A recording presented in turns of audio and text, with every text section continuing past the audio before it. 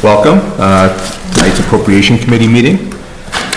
Tonight we have first public comment on the agenda, and then we're going to be discussing the budget tonight in preparation for Thursday's public hearing.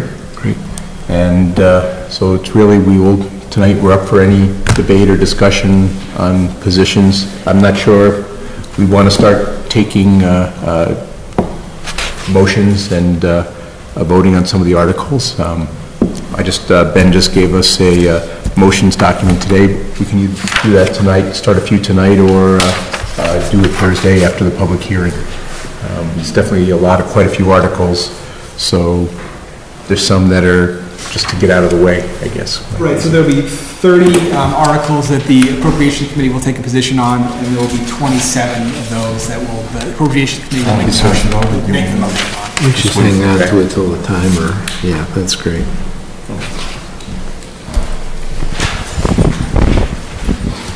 So first on the agenda, public comment. We don't believe we have anyone here for public comment.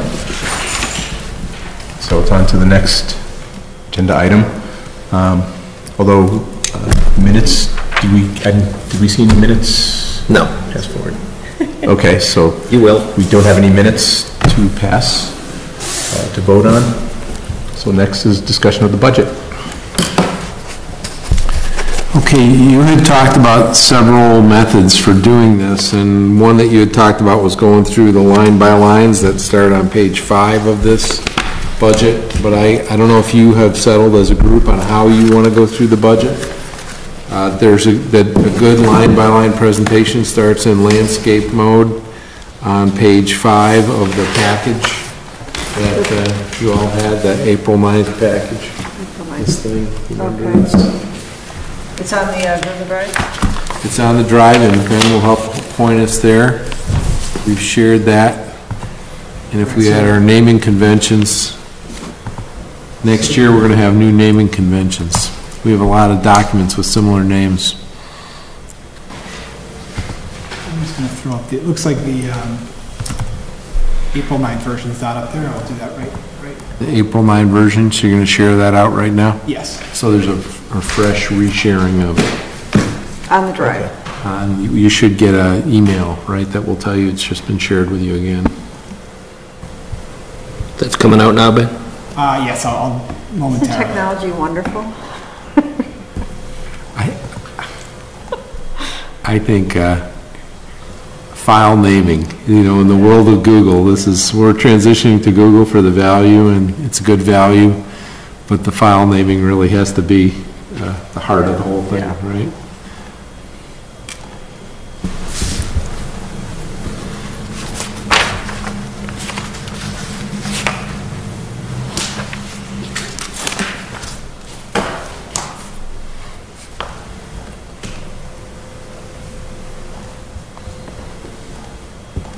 So, and that's just one idea. I mean, if you have other ideas, the way you'd like to go through it, I mean, there's...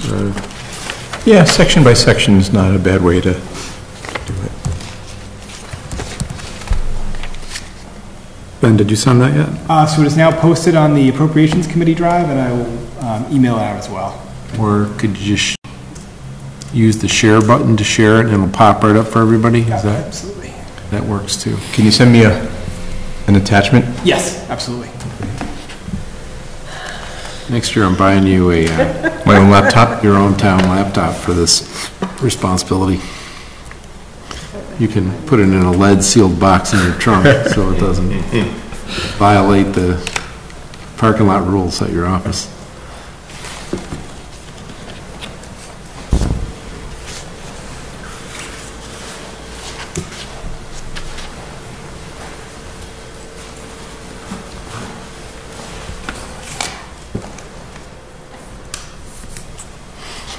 There'd be more people at the marathon. Wasn't a big of a crowd at the Common. It was the weather. It was, yeah, I'm sure. The rain, yeah. The storming, the thunder and lightning. I actually was in Boston. I was volunteering downtown, so it drove in the rain. So I don't see it on the shared drive. Check here. So, the name of it's 4-9. Yeah, 4-9. Just stolen the name. Yeah, it's 4-9. It's actually, it says 18, but I'm just going to read it. Is it 4.9 dot something? Correct. Okay. 4.9.18 budget packet? Yep, and it should be, it's Should be 19, 19, so I just- just updated that, and I sent it out via email just a minute ago. All right.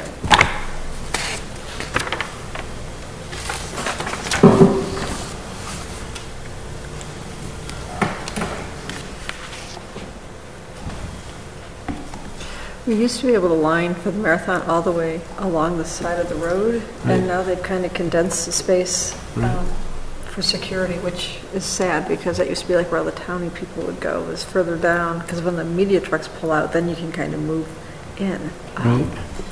So it's, yeah, and then you could like get high fives from all the runners and stuff. The kids used to enjoy that.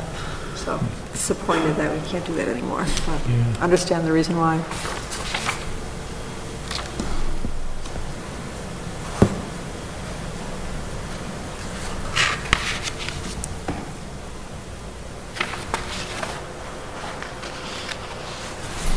Got it. Thanks, Ben.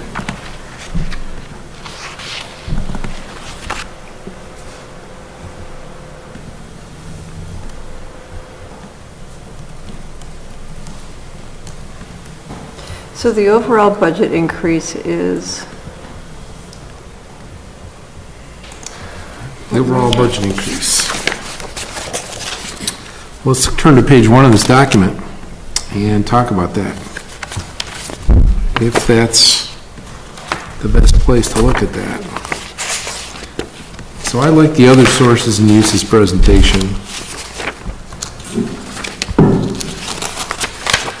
that we have in the appropriations report. And I would hang my hat on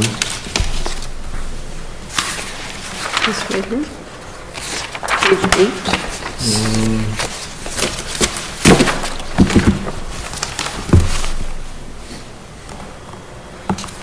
You know, we present it in so many places, in so many ways.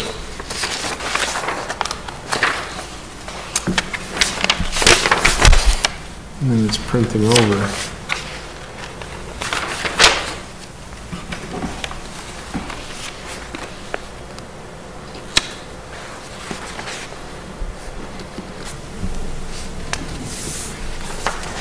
I guess the reason I'm asking is, I think the number that the overall budget increases, the operating budget seemed to be higher than that amount, both the school as well as, you know, some of the public safety. So I'm just wondering how we got to a lower amount. Is it in the operating budget or is it in other parts of the budget? Sure, so the total expenditure increase is 7.66%. Okay. In terms of the tax impact, because there's some offsets there with other receipts, ambulance receipts, funds from the Library Foundation to assist with debt service. But in terms of the overall increase, in terms of tax levy, it's 5.42%, with 2.93 from new growth and 2.5 from the existing tax base. I guess if you look at either the net sources or the net uses on the sheet, it goes from 74.96 million to 80.70 million, and that would be the dollar change.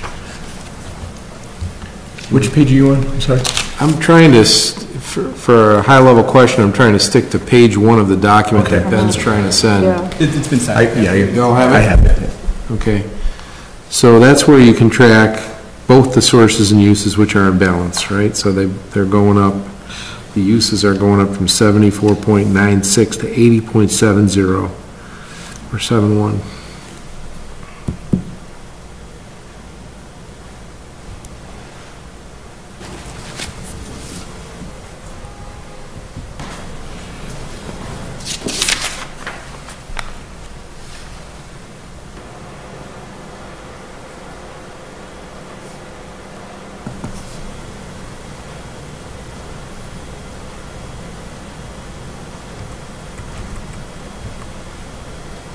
Do the cherry sheet offsets reflect the governor's budget or the House's budget? The governor's budget, the budget that was released by the House Ways and Means, about a $34,000 difference, an increase. An increase, right? Correct. Yeah. Correct. So So should that we does- be considering that? I know that's not final, and I don't know what the Senate's going to do.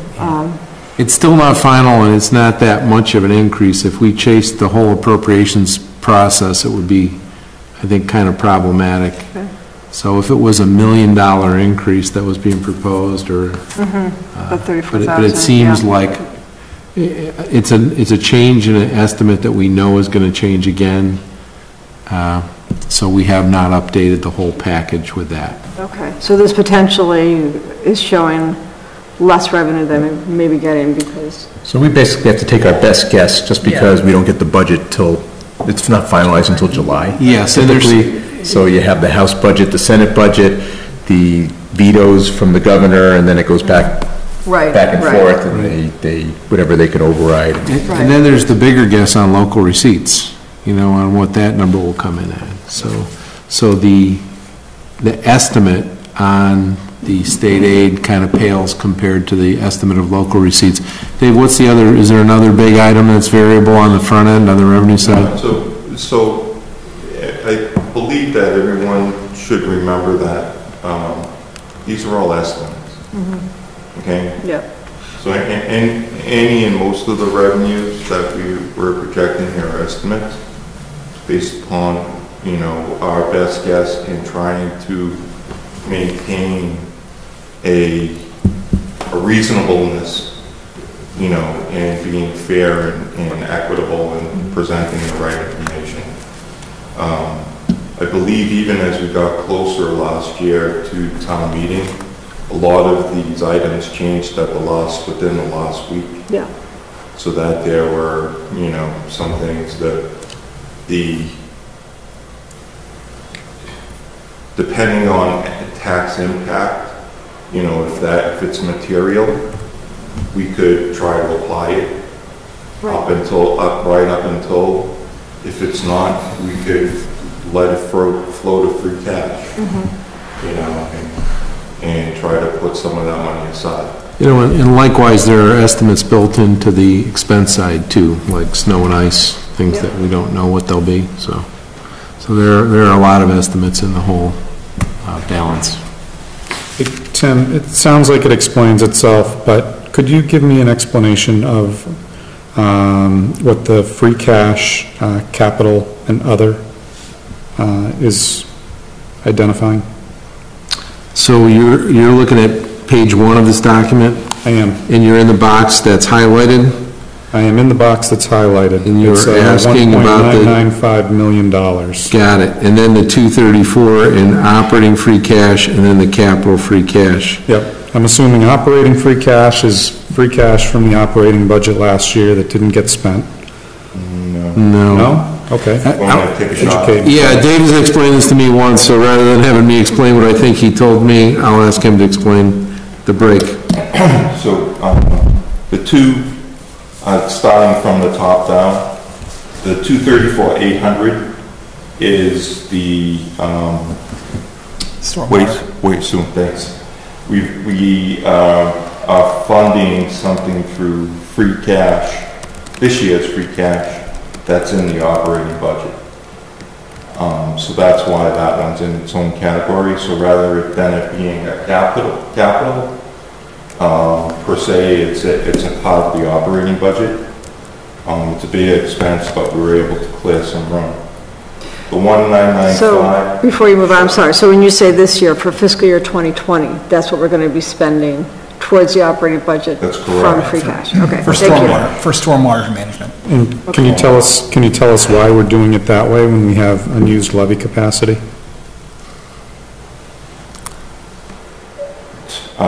We do not have unused levy capacity. We have a top line that was set by the Board of Selectmen, and this budget meets the top line set by the Board of Selectmen. What was the top line set? It was to have a 2.5% tax impact on the existing tax base net of new growth.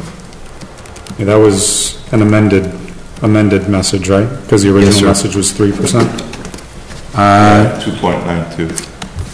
And then there was direction, which is within the purview of the board to adjust as the process went on, and we have done so.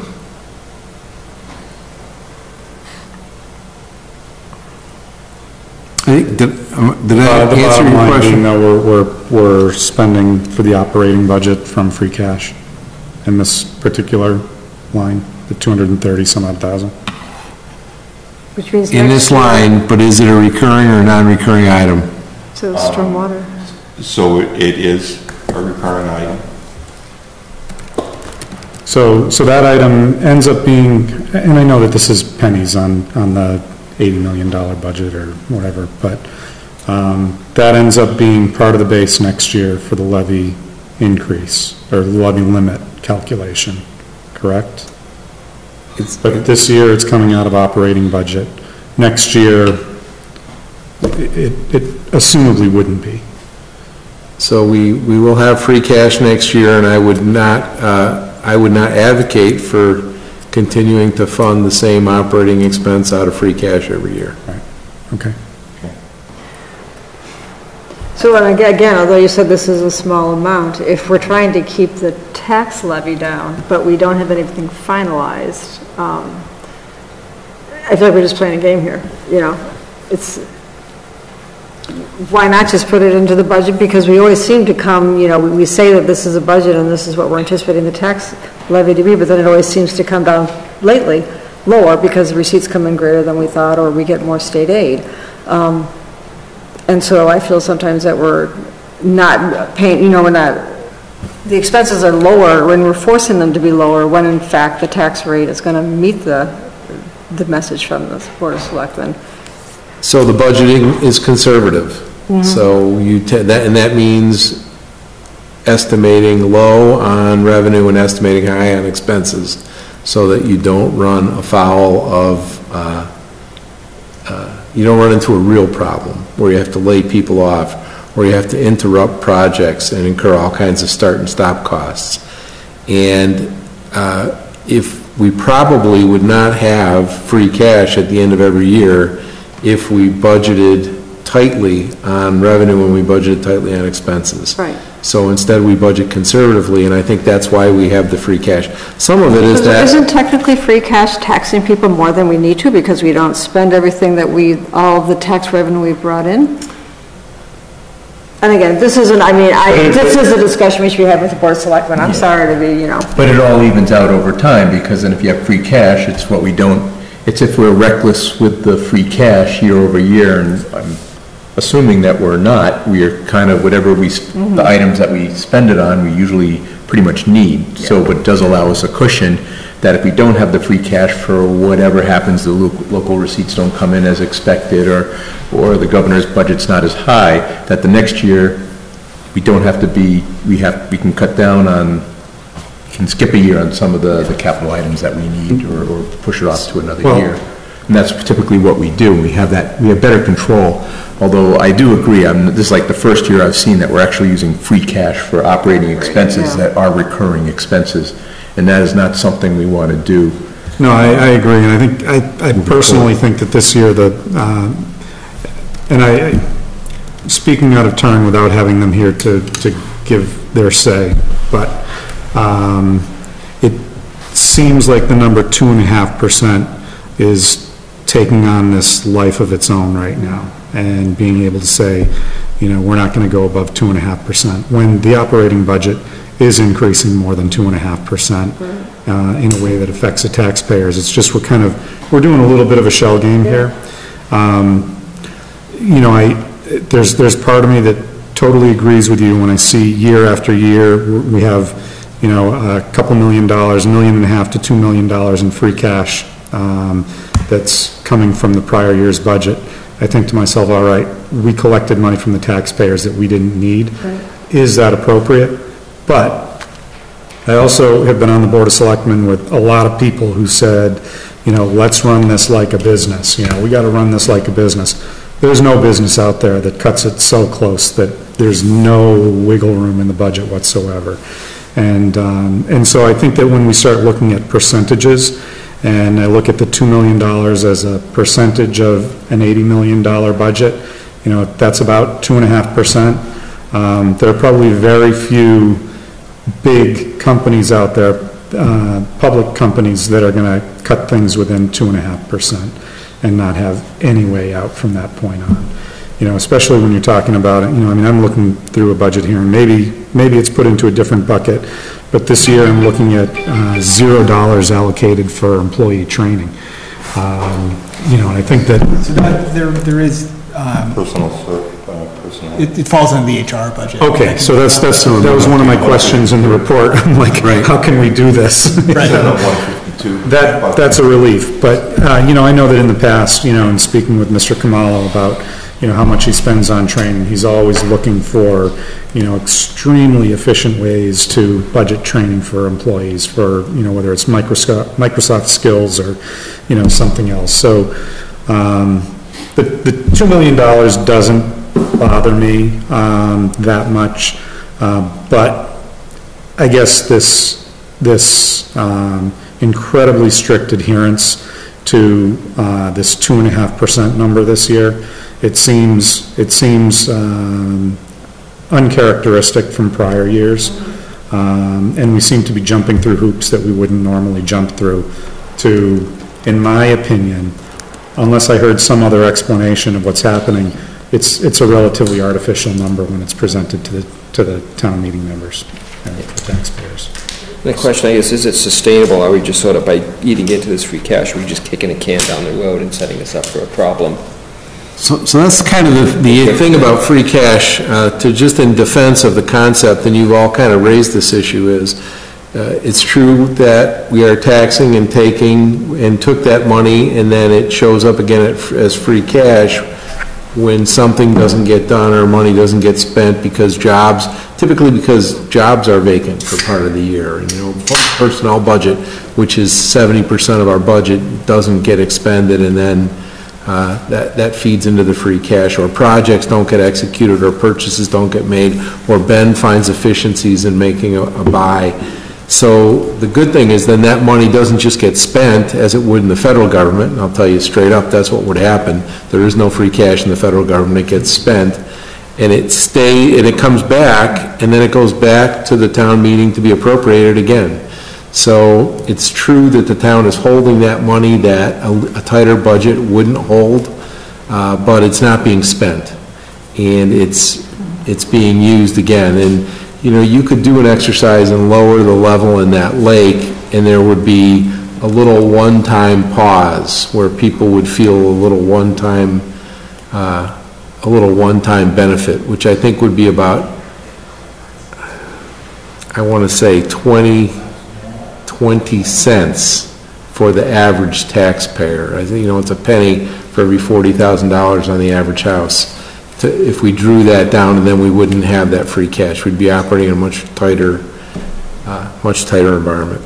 So I think there's some merit to the way the system works. And if we had $5 million in free cash on this base of budget, that would really kind of beg some question. But it seems like the money is not being squandered and it's not going astray. It just keeps cycling at that consistent level through the system. So it's like someone driving around with a tank full of gas and another person drives around with a quarter of a tank of gas all the time. Every time they're out, they fill up to a quarter of a tank. Well, we fill up to a little more of our gas tank for driving around. I guess that'd be the metaphor. You can stop that practice and you're only saving that one piece of a tank full one time, and then you're driving around with an empty tank when the hurricane comes. So the bottom line is those two free cash numbers in that section are both basically how free cash is being allocated this year for spending. It's not... Right. So we have 3.2 million in free cash. Mm-hmm. We're going to be using 2.23 million in the proposed FY20 budget. The other portion, the remainder of that is targeted for FY19 snow and ice deficit. Mm-hmm. And we, at the prior town meeting, at the special town meeting, we allocated 2 projects capital projects. I can't remember for the amount. So I could refer you to page 3 of the document that Tim, that's an outline of the expenditures of free cash. Page And which? prior Page year 3. bills. 3. Okay.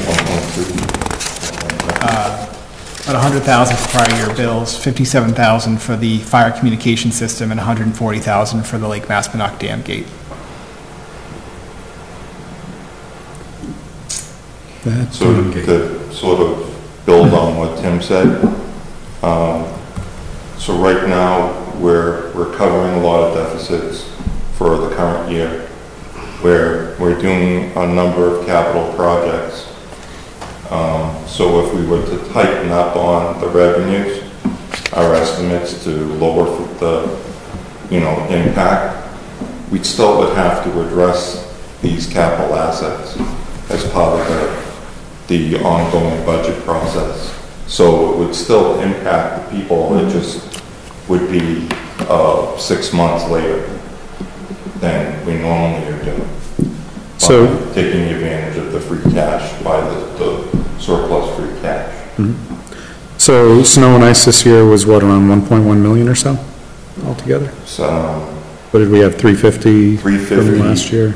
we're still waiting for a number on that. They haven't got all their bills in yet. So is 742 an estimate, or 742 is the bills we have so far? 742 is an estimate as of this point. Didn't seem like a bad winter, did it? Free cash. Sorry? Didn't seem like that bad a winter. And the 16 inches we got in March. So it's, again, it's not necessarily just the rain and snow, it's also ice.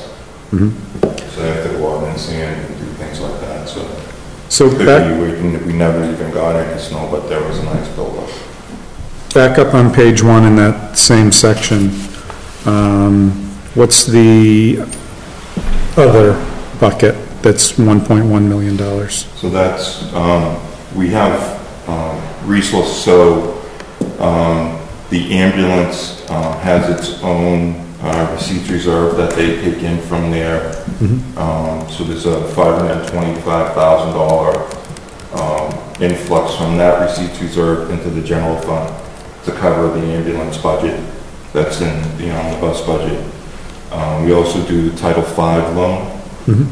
So that's that service that gets transferred to the general fund. That's the other two. So yeah, premium on bonds, the library foundation to assist with the debt service, about approximately 400,000, and then a higher estimate for the resale of surplus property. Rather than a trade-in, we'll be putting things out to auction or bid. So it's other outside sources that we have on hand. And why is stabilization at 0 in that same, So we're not taking any out. oh, well, that's a good thing. Yeah, that is a good thing. That's how we put more in. Right. Yeah, okay. What is the current level? So 208,000 is what we'll be putting in this year. Right, and what is in the fund right now? Yeah, I have I think it's actually in the report. Is the balance in there, or is this? Sorry, I didn't read it to that much detail. Yes. We have a little section in there about our investments, and that's one of our investments. One would be 4,000, I mean 4 million. Yeah. OPEB. Okay, other trust funds. So I can pull that up while we're talking, the report, 4.1, let's see. Sounds right. So I don't know who just wrote those in. Is that a comment you put in? Would be about 4.1. Correct. But I actually have, stabilization trust fund has a balance of 3.43 million with an additional proposed to be added. So that was the number out of the investment account on March 31st, 3.43 million in the stabilization fund. And I think the 4.1 number you're referencing there, Tim, that would be if it was 5%, which is the recommended level by the DOR. Right. We also have a capital stabilization fund that's at 321,000. The capital stabilization fund was at 216, and you're saying it should be at 321? Okay, I'll have to Unless the funds are split into several accounts. but that's what our brokerage account is showing. Okay.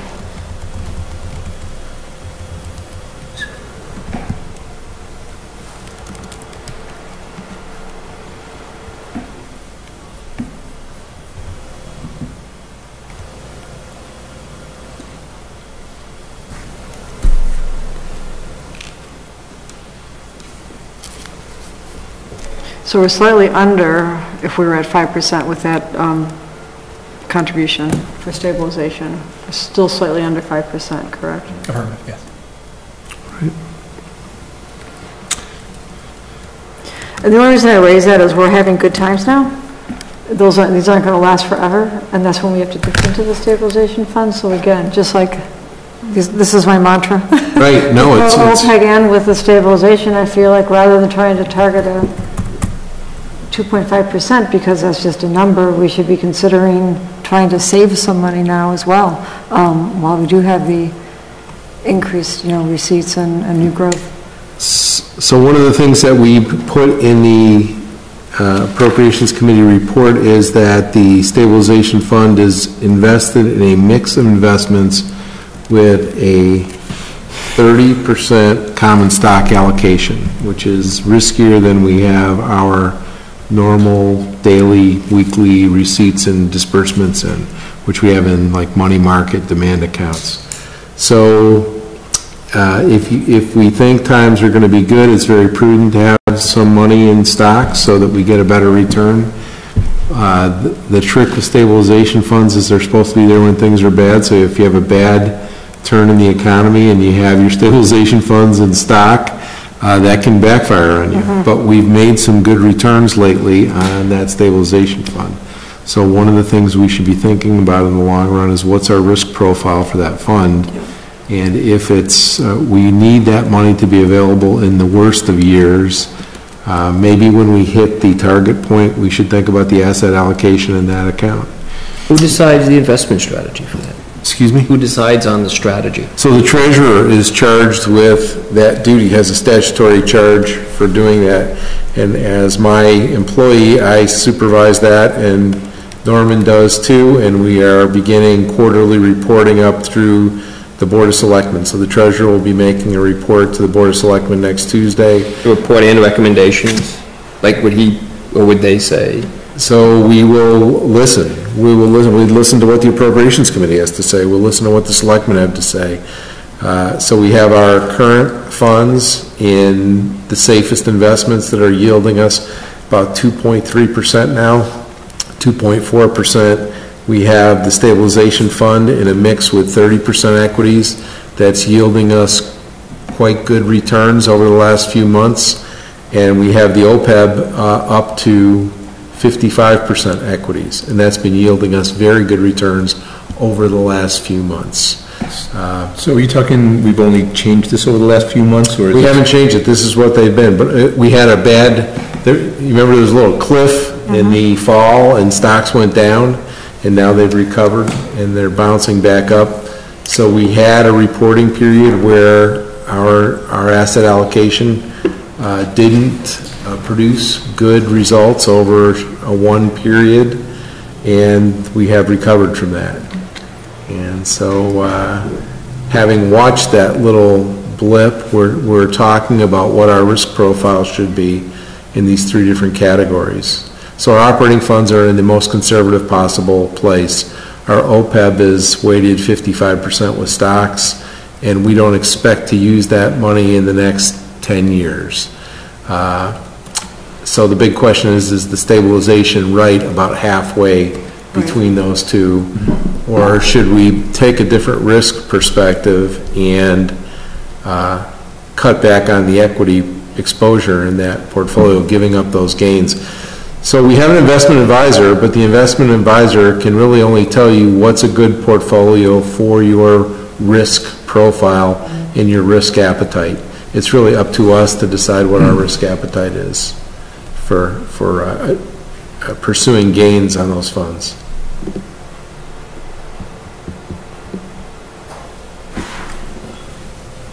I can give you the updated balances if you. Sure.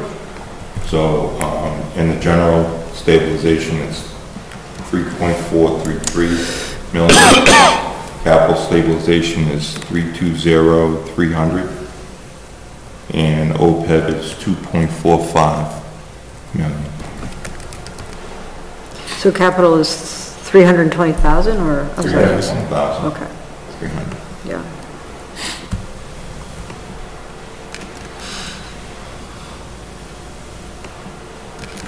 So I know that part of the AC review is to make recommendations. What if we went back to the Board of Selectmen and said we wanted to see some of these funds funded more this year? I'm rocking the boat a little bit here, but we tried to get that message across last year and it wasn't heard. Are we talking OPEB? OPEB and stabilization as well. Just putting that out there for us to think about. So what would be the recommended, based on our operational budget, what should our stabilization fund be at? 5 million, right? Approximately 4.1 million, I'm sorry. 4.1.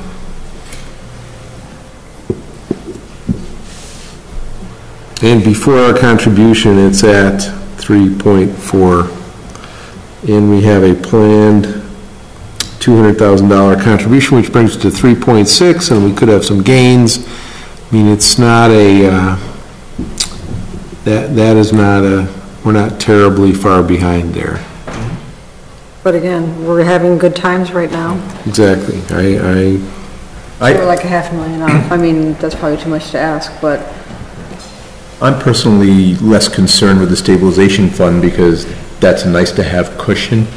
But OPEB is an obligation. It's essentially, that's an obligation based on services we are getting today that we should be contributing today, that I used to use the term, we're just kicking the can down the road. Mm-hmm. It's so we're asking future generations to pay a cost for services that we're benefiting from today. and so the recommended was 800,000 and we're putting in 400,000? Yeah. So the actuary recommended 625 from the actuary. Yeah, there was two glide paths the actuary had. One was 625, escalated 3% a year, and the other one was about 800,000. And then you wouldn't have to escalate it. You would just pay that until it was caught up.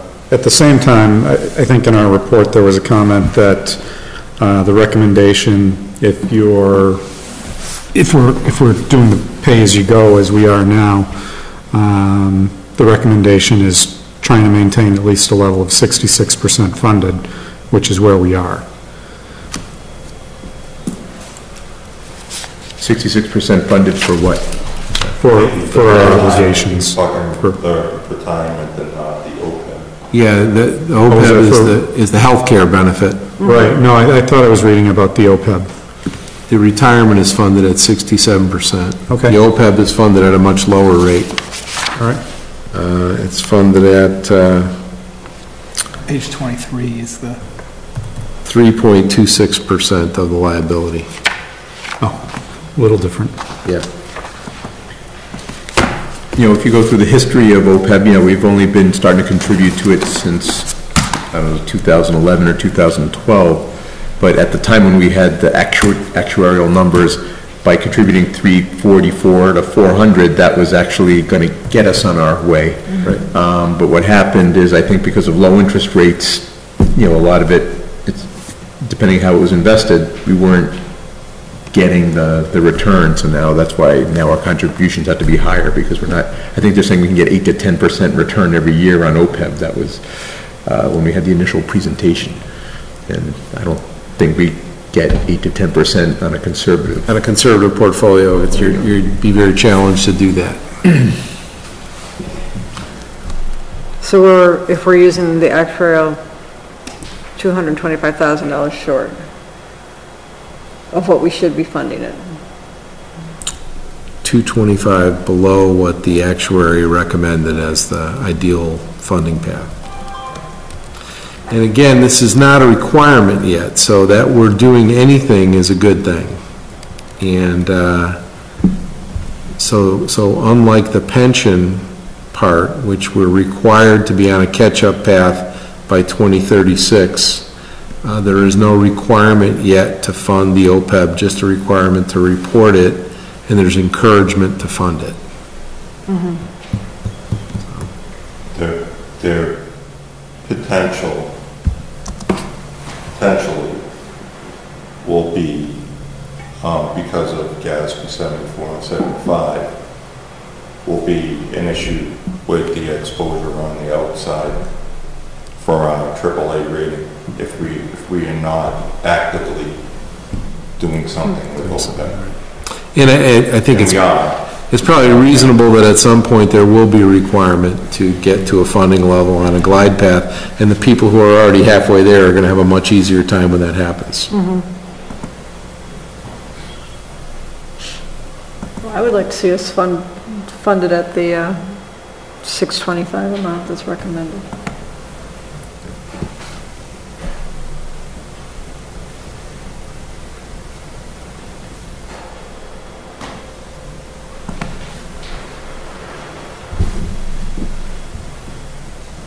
Okay, I don't disagree, and I can definitely go to the Board of Selectmen and make that recommendation. Is this the year, though? Given the guidance from the selectmen, given what we hear about tax, the burden, I just wonder. Well, we can say our recommendation, whether they take it or not, I think you're correct, they'll nod their head and not recommend any changes. Do we want to vote on the recommendation, or, I don't, Well, we can do that if we're done, I mean, we're done deliberating at the end, basically vote on what we want to recommend to the Board of Selectmen. Okay. In terms of operational budget. And I believe in the report, there is, at least going from the prior year reports, there's either an endorsement or, I guess, the alternative of not endorsing the budget. That's the report is a requirement. Right, again, I'm feeling like we're not actually having input into the budget, and so I think if we can at least recommend something back to the Board of Selectmen, I'd like to do that. Yep.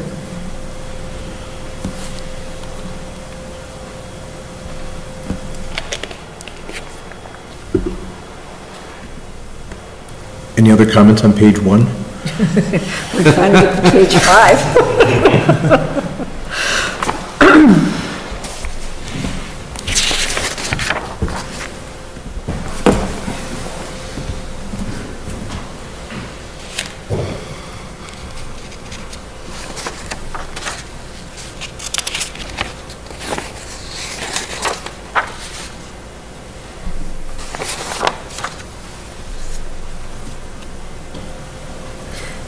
One question about the MSBA reimbursements projected for 2021.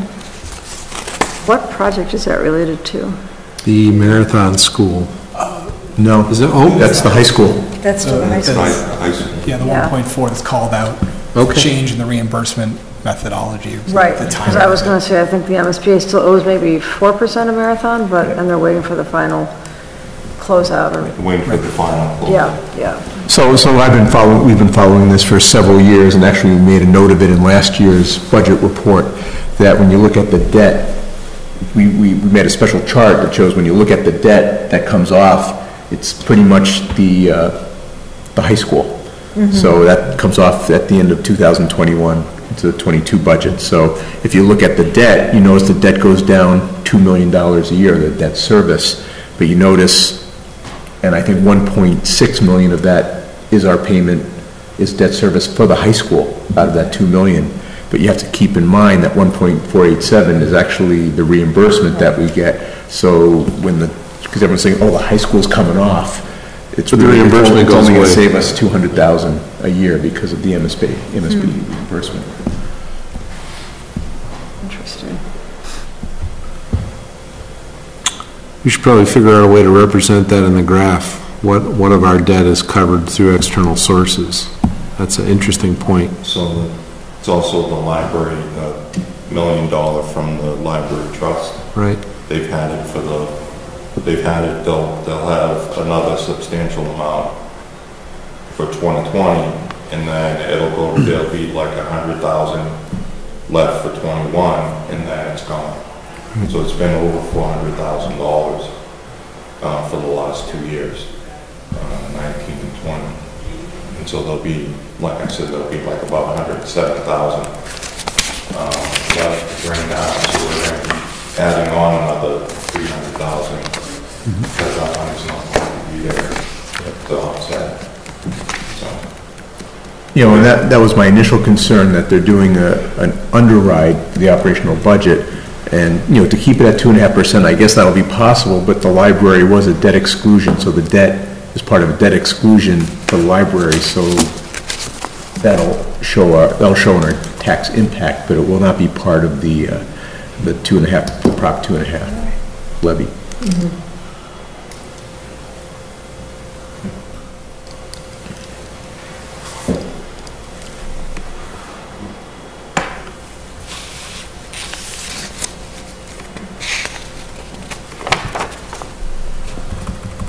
Okay, moved off of page 1.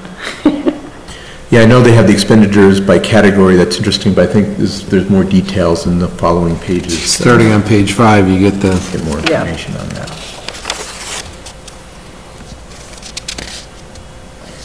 So on page 5, remind me again why the town manager's budget is up 33%? because the assistant town manager was formerly carried as the land use director in the land use budget. And so that was a change in the way that position is being funded. So formerly it was the department head for land use, and Right. now it's assistant town manager.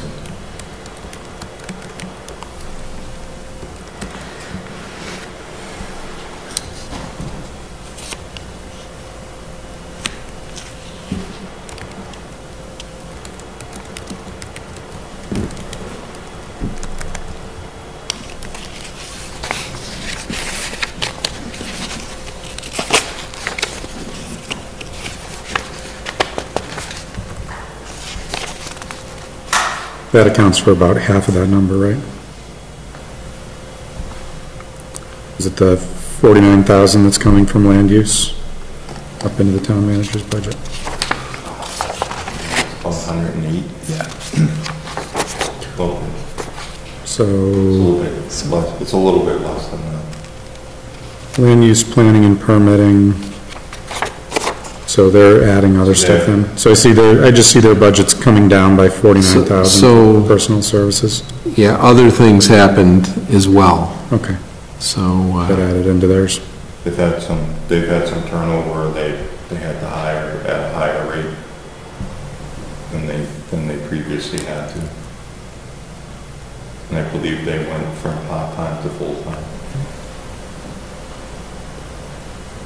Seeing a shift in assessors between appraisal and personal, is that? so the assessors, it's not, that shift. There's no net, that- it's just between the, That little shift was about the sharing of there's a shared positions between the assessor and the treasurer and the payroll. And there was a reshuffling of that position this year. Like So an the analyst or- assessors have the, more clerical. So the assessors have a stable workforce. What they need is more appraisal support for specialized appeal work, like, let's say, a large liquid natural gas facility or a large industrial facility that's outside their skill set to develop an appraisal for. That you have to find very specialized people to do that kind of work. So we're seeing, we have a program of doing that on a rolling basis. I think next year we're going to look at cell towers to see if we're appraising cell towers correctly. and are we using outside, I know we did for the gas, Yes. gas facility, we use an outside service. Yes and yes, and we're also using it for a couple of potential acquisitions, some land acquisitions that we're using appraisal services for. So if there's, this is a little off topic, but if we score a windfall, I guess for lack of a better word, because of this appraisal, how are they paid? the appraisal services. In a case like where we're revaluing the liquid natural gas facility, or we would be going after the cell towers? Is it a flat fee, or is it? We pay for the service, and it's not a contingency. They get paid for their service. And if we prevail, we'll be much better off, and if we don't prevail, we'll have spent that money and have found out what the real value is, so. Okay, thanks.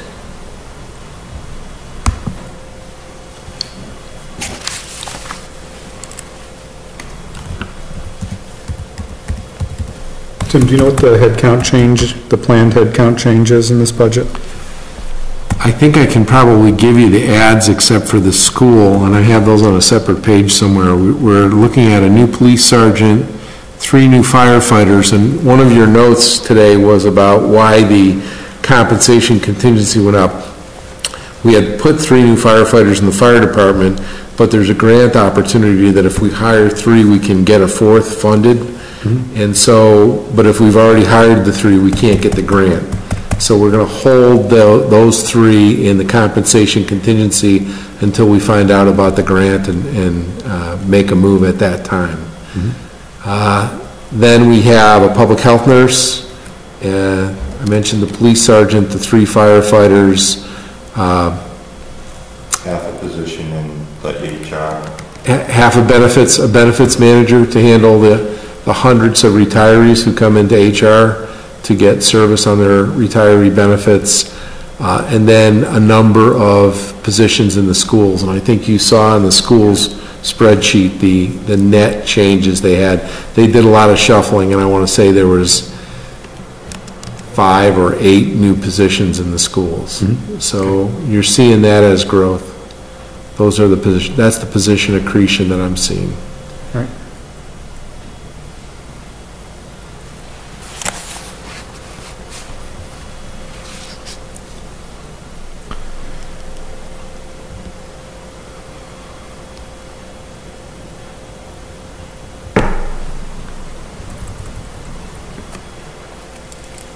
Can you tell us off the top of your head which departments have staff increases? Yes, police for 1, fire for 3, schools, health, and the half a position you just said, HR. And I think that's, That's about it. yeah, that's not a sworn statement, but I think that's all the added positions. What is, I'm sorry, Human resources, sorry. HR, 1, Half. Yeah. and Board of Health?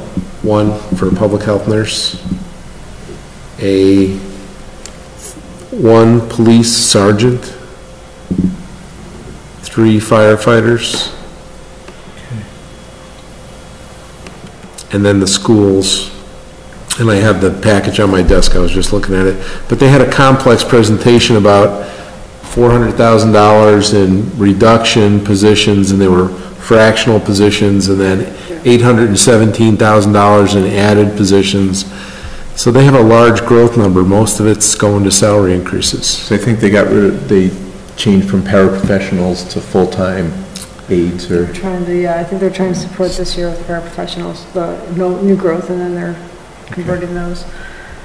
Right, so 5 special education paraprofessionals, and there's some offsets. Personnel decreases, 1 literary coach, half a principal, 3/10 of a librarian, the guidance secretary from 12 months to 10 months, 1 ELD teacher, 1 learning specialist, and 1 special education coach.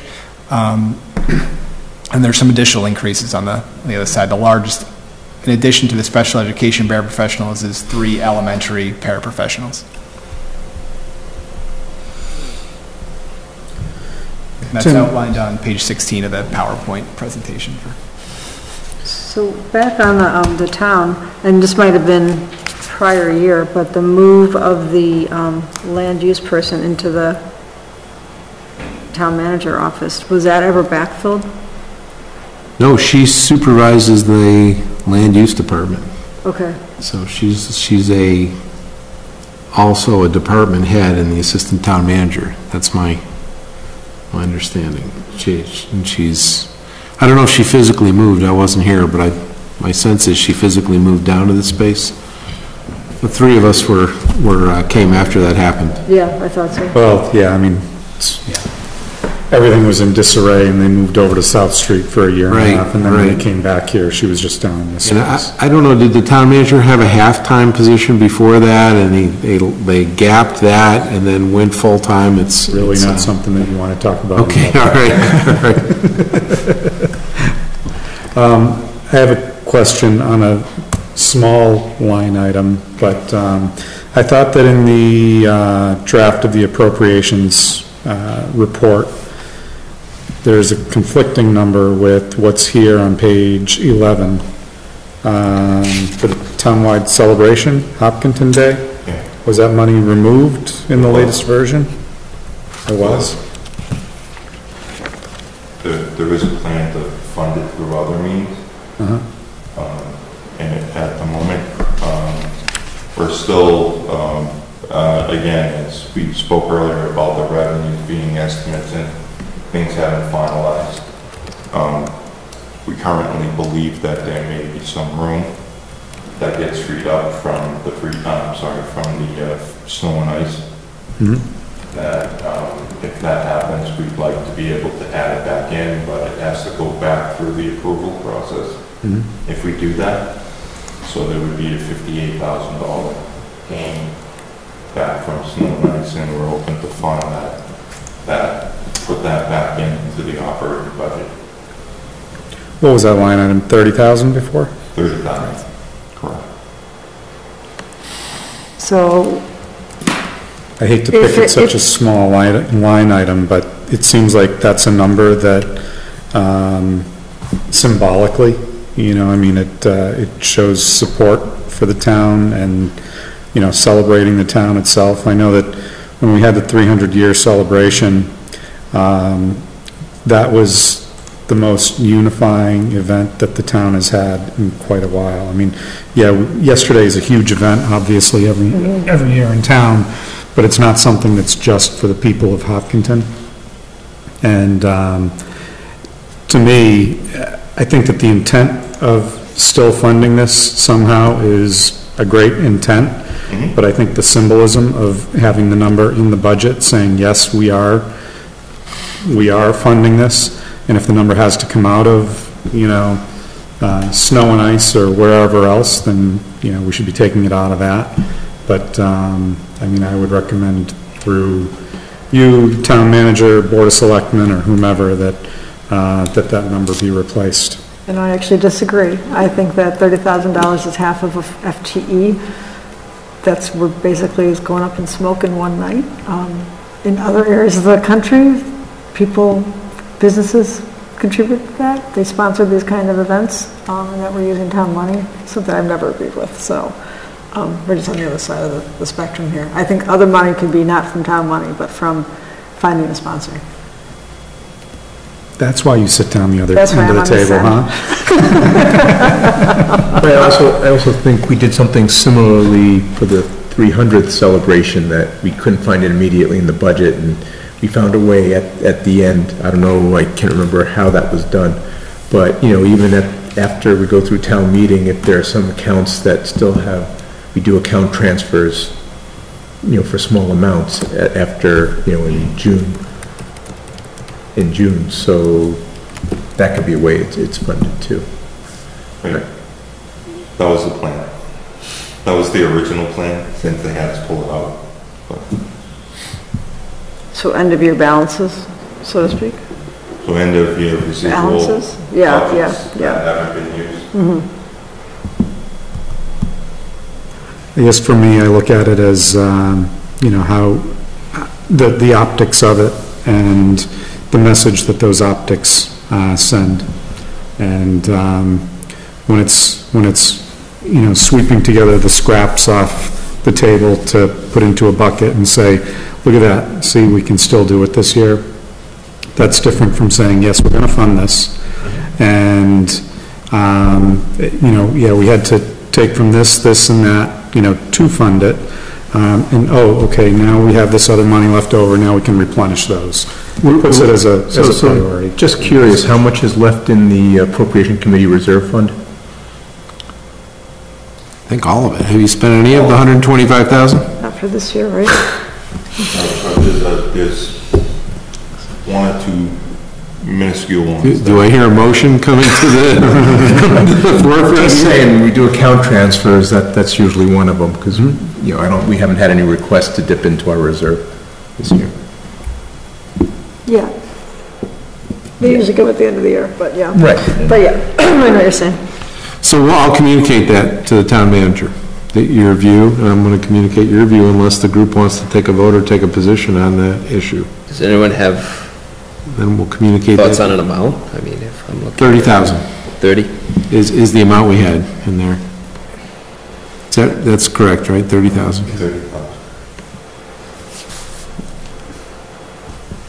I mean, if you want to discuss, it's the same thing, we have account transfers, so you can either say, we'll put it in here, and then we'll raise the levy on folks above, won't be a lot, above 2.5%, but then, and then the account transfer would either not happen, and it would go into the general fund, or we'll spend it on something else. So, I mean, and if you think about the way the ball bounces through the maze, if you don't spend any of your reserve, that will go into the free cash that will be certified for the 2021 budget. Right.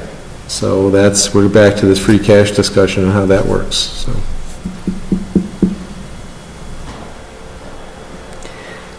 Well, I would say if we're going to take a vote on this, and we also take a vote on the OPEB and the other things, which I just feel are more important, quite honestly, so. Yeah, and my personal, I guess, stand on this is that I'm not gonna vote in favor of anything that increases the bottom line right now. If people have suggestions of where we could move money from one spot to another, and maintain either the same bottom line or lower it and offer that to the Board of Selectmen, that's something I would consider. But I'm not going to vote in favor of increasing the bottom line by 30,000 or 225,000 or, you know, or 255,000, get them both, so. And I probably would, so. We'll get to that, actually, the end of the night, I think, huh? Okay.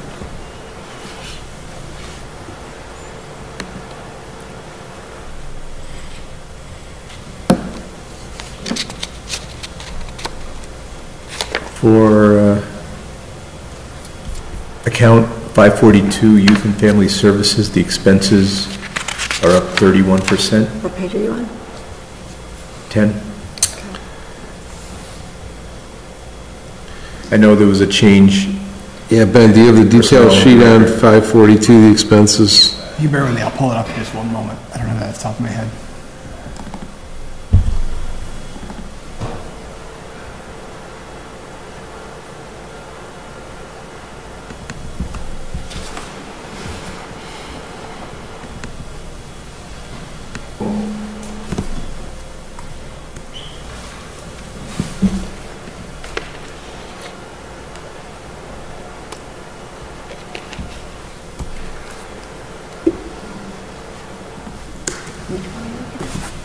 Youth Fam 542. I heard the 542, and I was looking for a dollar amount. I'm like, oh, wait, you're talking about, I don't know. I know I'm in a room full of tech-savvy people, but I miss actual budget books where every number has 7 pages behind it, and you have a lieutenant who carries the book. Okay. Oh. I'm glad we're not there. Well, the next one is going to be Veteran Services 543. That's up 44%. Yeah, so that's a cost share arrangement with a couple jurisdictions, and it was a recruitment and service level change to try to expand the services. Which have expanded. Doesn't that also depend on the number of people actually being served? There are cash There's 7 people currently. payments, but it's not, most of it is the operation of the support, the advice that the agent provides, which can relate to everything from Social Security to health care to education benefits and everything else. If feel like we made a transfer into this account sometime this past year. Was it, I remember one like 2 years ago we had. Well, every time we're servicing another veteran, Yeah. it goes up. And that's why I was kind of asking the question, Yeah. is it for There will be a, either reserve fund transfer or a line item transfer at the end of the year. They've already overspent their allotted budget. Okay. I believe it's somewhere between 8 and 10,000, but don't quote me, that's a rough figure. So isn't that also a largely reimbursable expense? 75%. 75%. So the numbers look more impactful when you look at the expenditure than they are because the state is a cost share partner. But usually the money doesn't show up till the next year. Right. So it's sort of a revolving kind of thing. You pay out and then you get the money back as bust. So why isn't it a revolving account? Say it again? Is it possible to set up a revolving account for this? Like the school has tons of them, that's just what. Well, so we have an expense share. We have an expense share too, so we would have to make contributions to the revolving fund and then get the state share, and I don't know. We only receive 75% back, so we're not covering our costs. Right, no. So I don't it's not. We'd have to manage. Technically that they're pulling in a fee. Yeah, we'd have to manage and fund the contribution every year, and I don't think we'd be $1 ahead. So you might get a little more, but I think we have the opportunity to have that level of clarity without going through the exercise of the revolving fund. Okay. Yeah, we don't want more revolving funds. Kind of want to get rid of them when we don't need them. And this is a pretty small overall expense. And to circle back on the Youth and Family Services, so substantially all that increase is contracted services for pet therapy. And that's providing weekly pet services to town departments, the library, schools, and senior center, and individual families on an as-needed basis.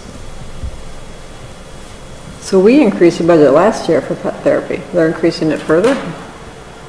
Just curious, how much of that 55,000 is for pet therapy? Therapy dogs, I guess? 13,000. Yeah, 13,280.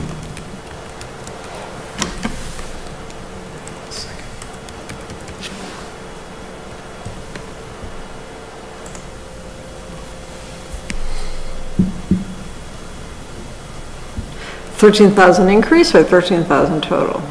Because again, I thought we funded this last year. Excuse me, thank you. So it's Sorry. funny the things that you said, you know, you're talking about fireworks and therapy dogs. Something's not adding up here.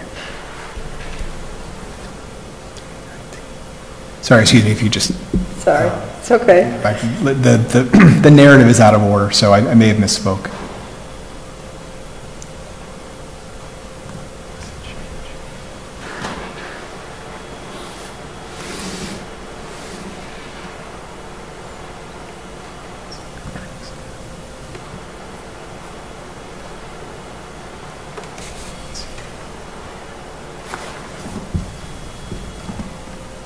Okay, so I misspoke. It appears that last year it was classified under personnel services, the 13,000. So there's a decrease in personnel services for youth and family services for 20, and it's reclassified to contract services for Okay, so expenses. it is an increase and it's just getting reclassified? Correct. Yep.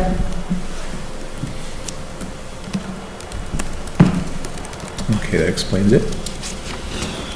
Somebody remind me what the tree warden increase was? I know it was discussed at one of the meetings.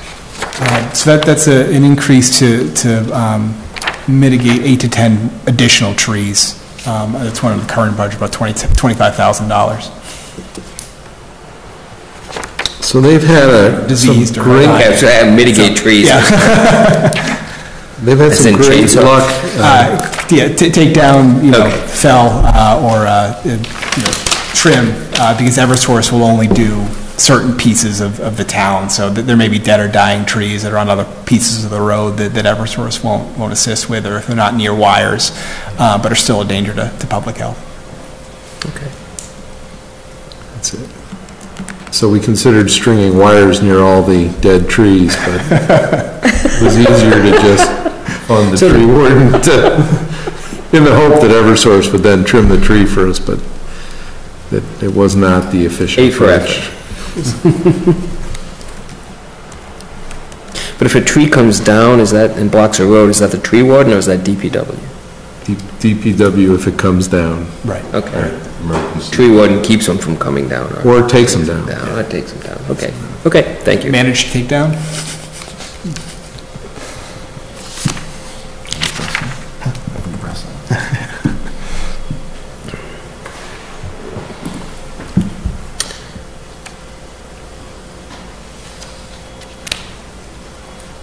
And as a new resident, I'm still waiting for my trash bill to come. It's the only place I've ever lived where I didn't get billed for trash pickup. So Don't put in more than one container, or you will have. Every time you pay your tax bill, you pay your I'm trash paying bill. every time, okay. Don't give any ideas. It's another thing you don't want to talk about in public, Tim. Got it, yes, sir. Got it? Trust me. It's a tremendous benefit, let me just say. Curbside, yeah, even in this area.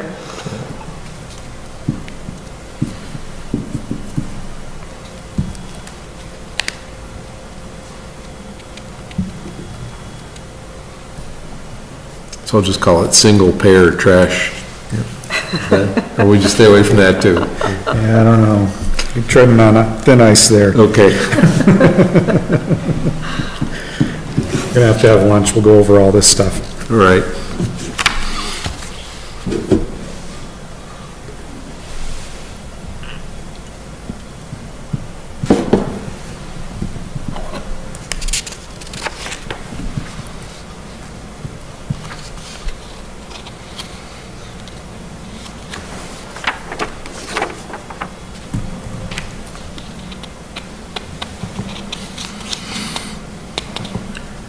So in terms of the 910 employee benefits and insurance, are we kind of at the final number for health insurance at this point? We think Premiums? that is a good number to go forward with.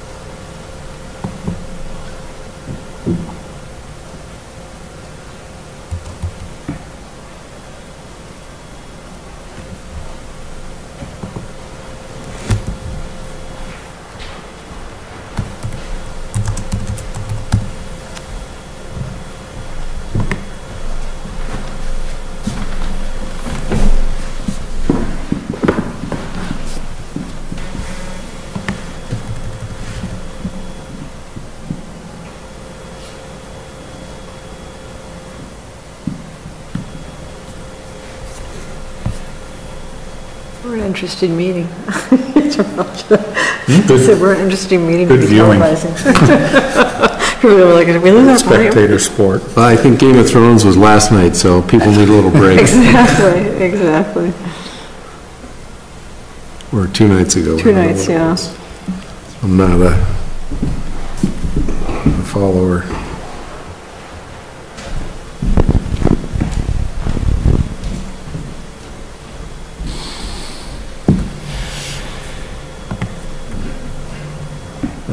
Those are all my questions, or I'm kind of done with the overall budget, because the other ones we had, the representatives come in.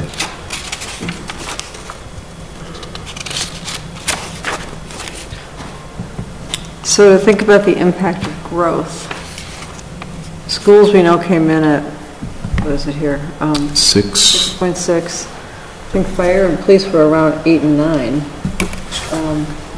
Again, thinking of those areas that are directly impacted.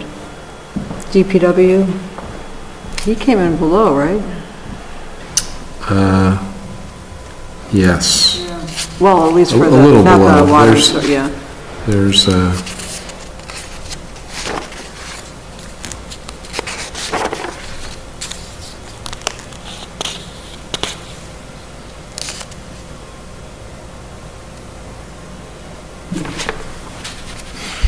I misspoke. Fire says here it's only 1.96%. You know, that's because we took the, What, the 3 FTEs out? yeah, we Okay. put the 3 FTEs elsewhere, Okay. pending the grant application.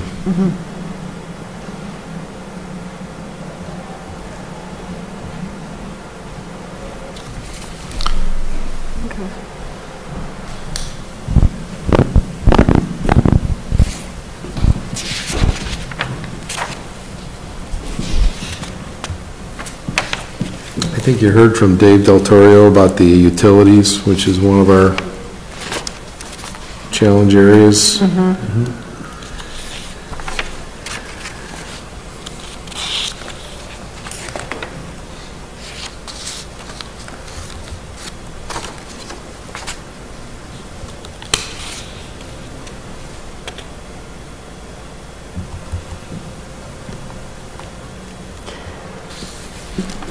And then I think you've been through all the capital articles with everybody who had an interest in them. Has the CIC reviewed the ones that they hadn't reviewed? We have a couple here that are pending here. Yes, they have. Okay. Those endorsed. have been reviewed and Endorsed endorsed, everything? correct, Everything that was unendorsed. correct. Okay.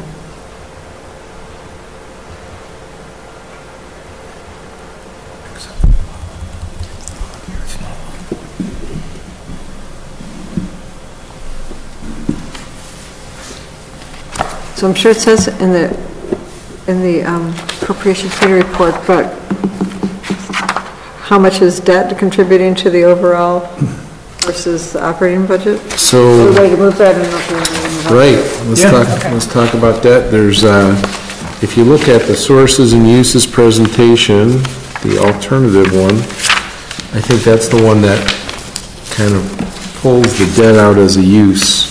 So we're on page 12 of the appropriations report, and it shows that debt and interest would be 8.4 million next year compared to 9.5 this year. So debt and interest go down about 900,000.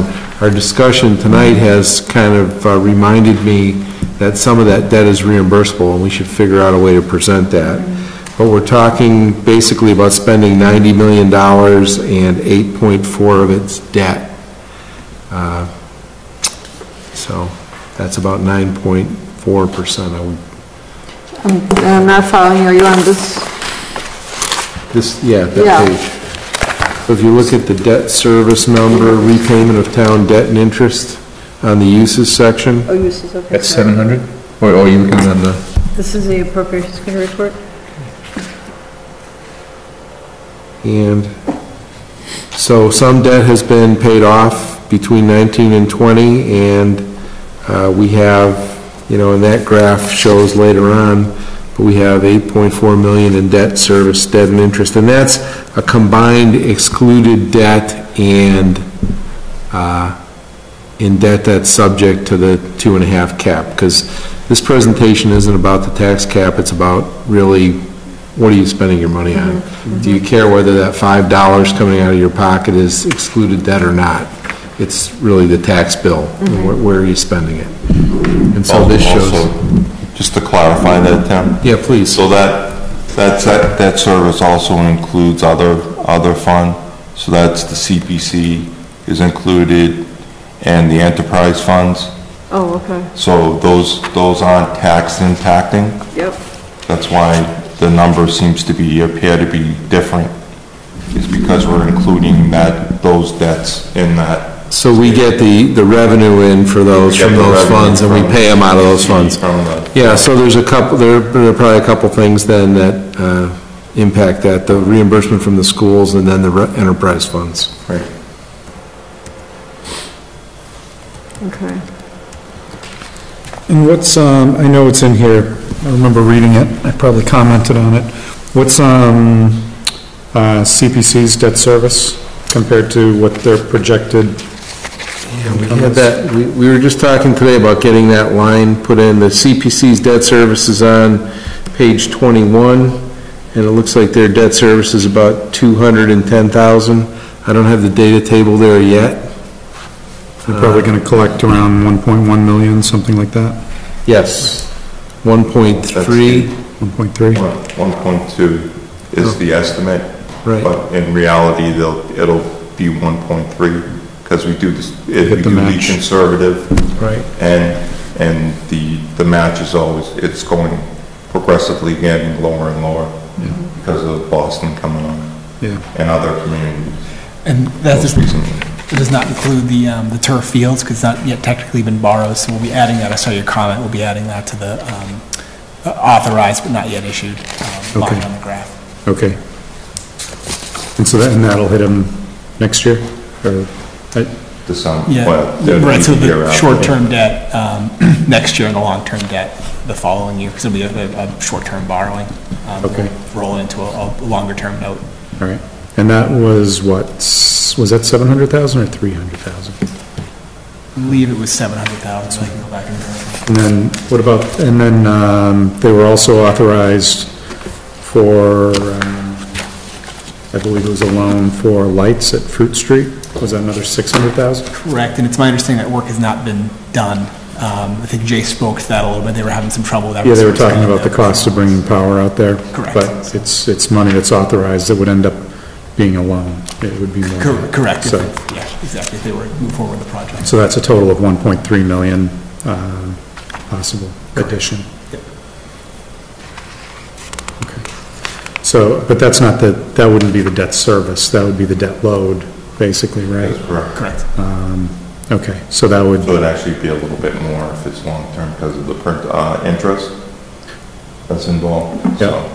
So it's running between 2.7 and 3% right now. So but the annual obligation would be, some small it's fraction. These, because the life is, I believe that fields of 15 years Okay. max, and I think the lighting would be 10 max.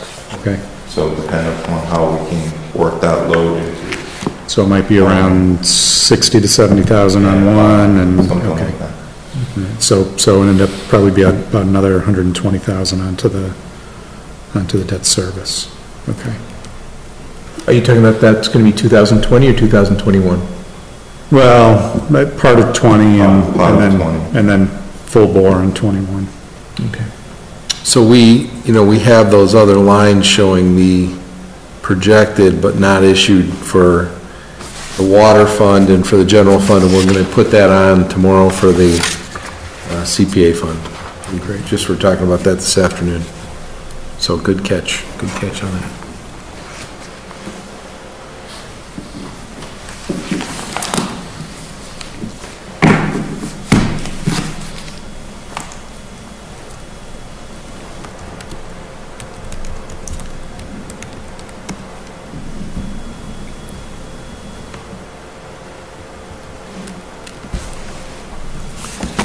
So we're going to need to firm up some language at the end of the introduction, talking about your actual recommendation when you decide what you want to do for that. And if there's other points you want to get into the report and you want to send them to us, we'll get whatever comments you have in there.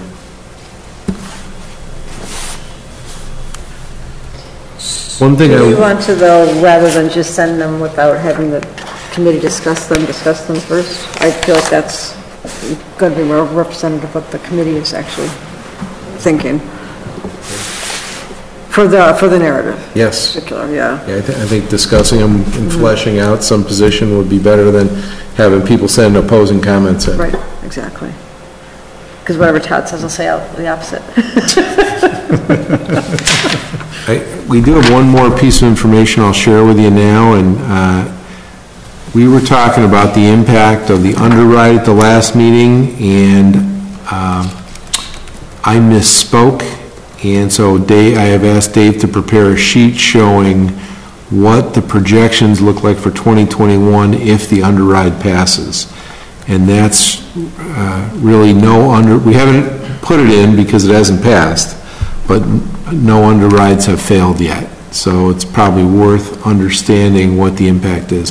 If you want to pass those sheets down, And the way this changes is in years 21 and 22, the top line levy base goes down, and it creates more pressure on the bottom to balance the budget. By the complete underride of the 1.18 million shown in 2020. So, thanks. So if you look at the box, the center column that has the box around it, the 1, 2, 3, the fifth number down shows the underride of the 1.180568 million, and then what that does is create a new top line on 2021 that creates pressure on the whole funding source for 21, and it flows through to 22. So if you compare that to the version we're working with, in which the underride has not occurred, you can see that change. So the bottom, it shows a shortfall of $433,000? Yes. And that's with all the funding assumptions. You can see them down here on the right-hand side, that general government will go up 2.5%, that the schools will go up 5%, that employee benefits will go up 6%. So with this underride, our challenge will be in subsequent year to look in there to find that money and look in those places to find those opportunities, depending upon what the tax impact is that the Board of Selectmen want to endorse and accept. So the assumption of the schools at 5% in 2021, is that an agreement with the school department, or that's just an assumption? They couldn't even hit 6.5% this year. So, when I put these numbers together, it was to try to make it look as though I was not trying to cook the numbers to make it all balanced, because I could do that. I can make it all balanced in a second. It's increased the free cash coming into the year. What I was trying to do is keep it as close to other last receipts. year. So I lowered the overall percentage impact by 1 full percent from expectations last year, because this year there was expansion issues. So I kind of try to level it off a little bit. That's not to say that there isn't room in there, I just don't know that right now, and I didn't want to present an unfair position. So again, stacks of estimates building this thing up. One of the estimates is that growth is going to slow down. So that could mean that cost growth would slow down to some degree, to the extent that there's a correlation between population growth and cost growth. In the schools is where you typically see that argument made the most. And then there's an assumption about what the selectmen are going to endorse in terms of tax impact. And we don't know what that will be. And there are assumptions about other receipts. And then there's assumptions about benefit increase growth. I mean, there's a lot of assumptions, and every year you go out into the future, they become hazier, and they're represented as a point estimate, but really it's a widening cone of uncertainty as you get further years out, right? And they're represented by a single set of assumptions on the page.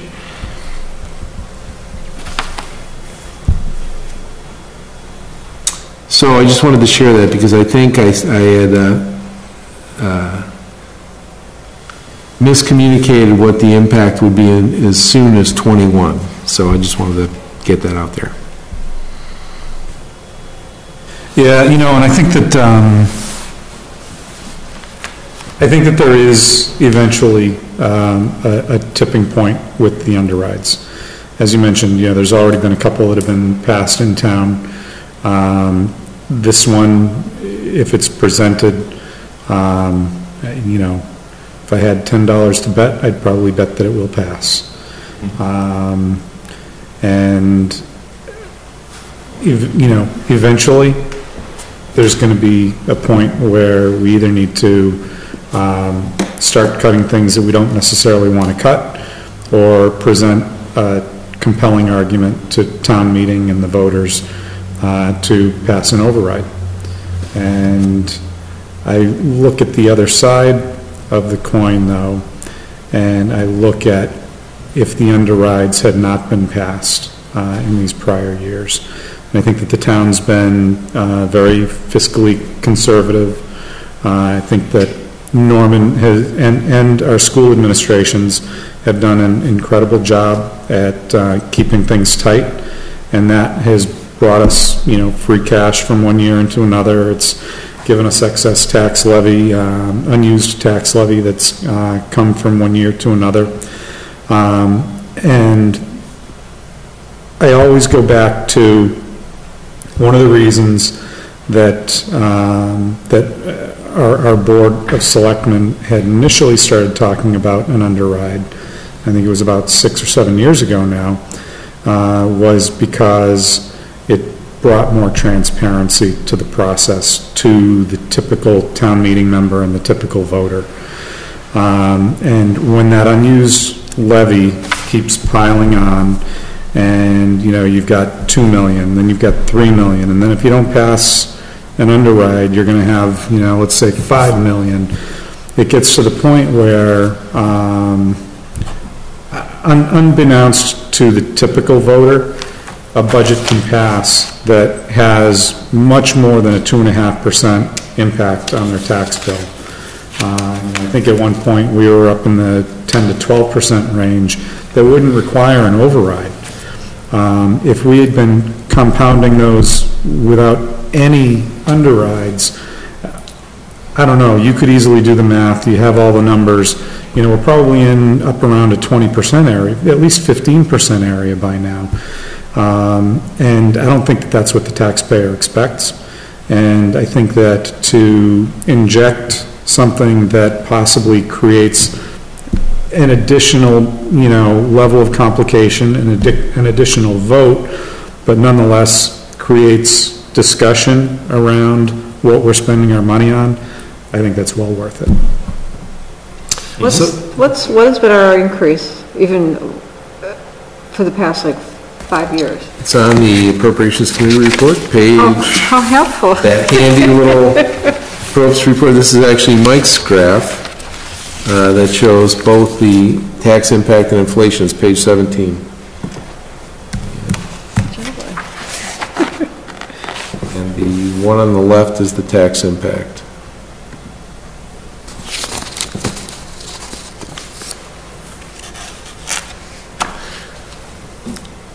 So, I think our view is that this is a policy decision, and the elected and appointed boards meet and discuss and debate it and develop a position, and our job is to execute, is to facilitate the discussion with good information and to execute the decision, and we're trying to fulfill that role.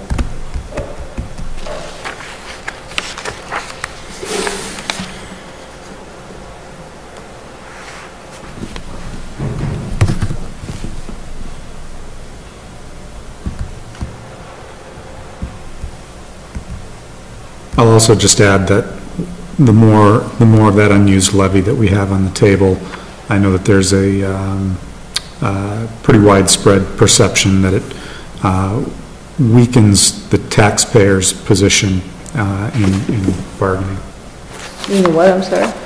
In bargaining. I think there's a pretty widespread perception that having a lot of extra levy capacity weakens the taxpayer's position in bargaining. Collective bargaining, you're saying?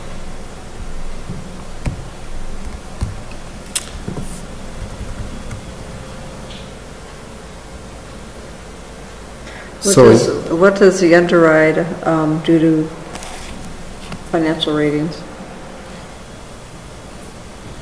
Or is that something? Oh, it's on the page there. It's on. That's what it is.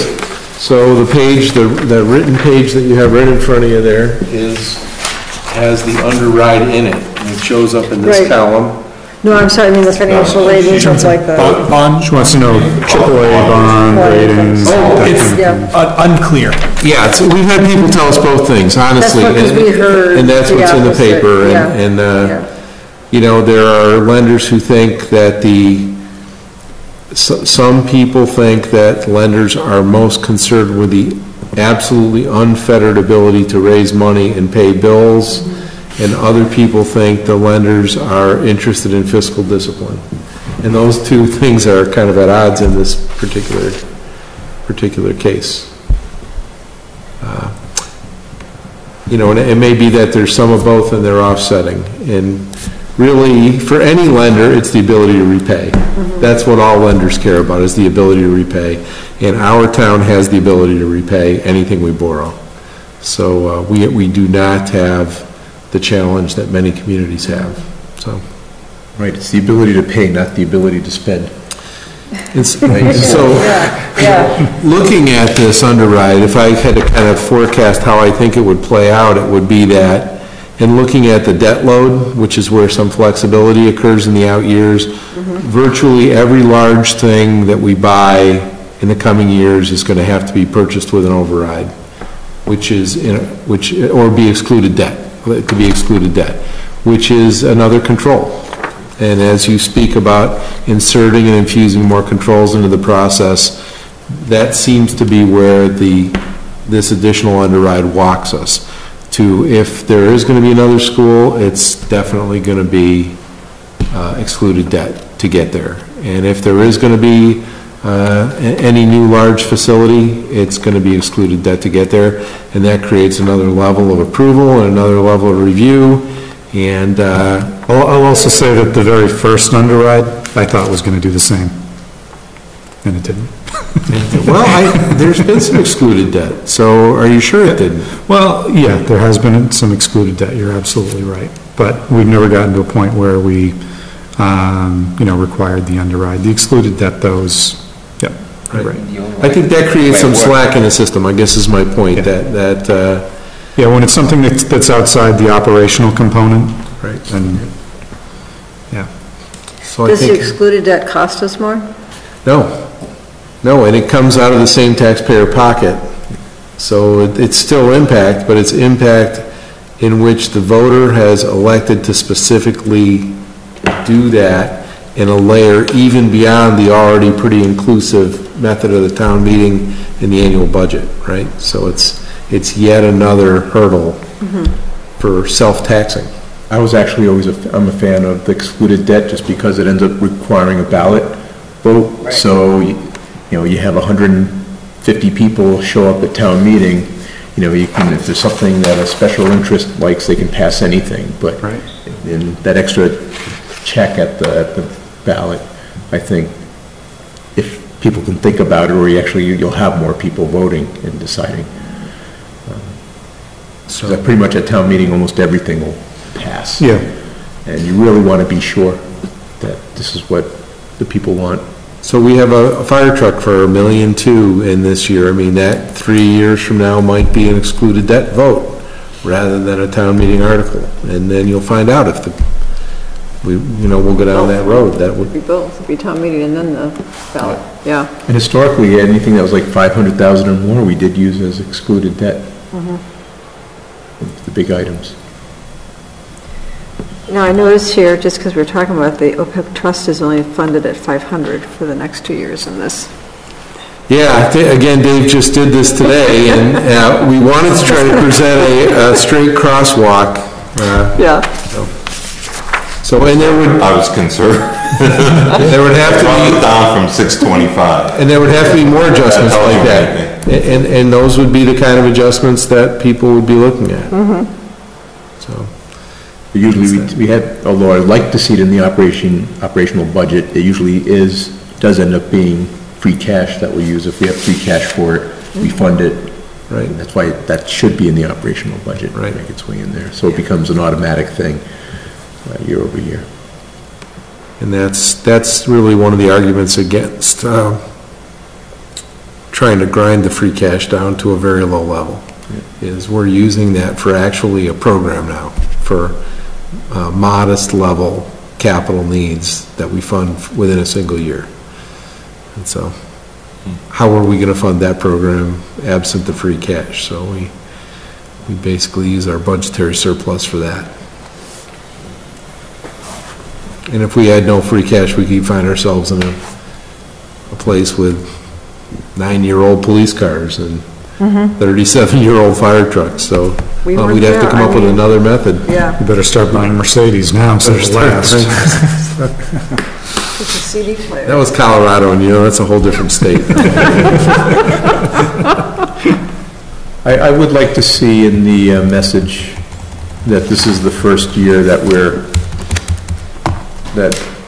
at least that I've been on it, that we're using free cash to pay part of the operational expenses, part of the operational budget, which should be a concern.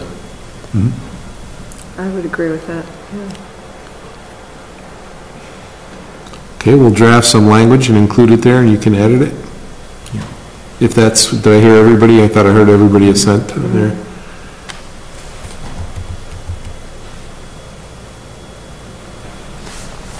Mr. Chair, anything about, I know last year, I'm pretty sure last year, this committee was making recommendations around some of those recurring costs, like the police cruisers.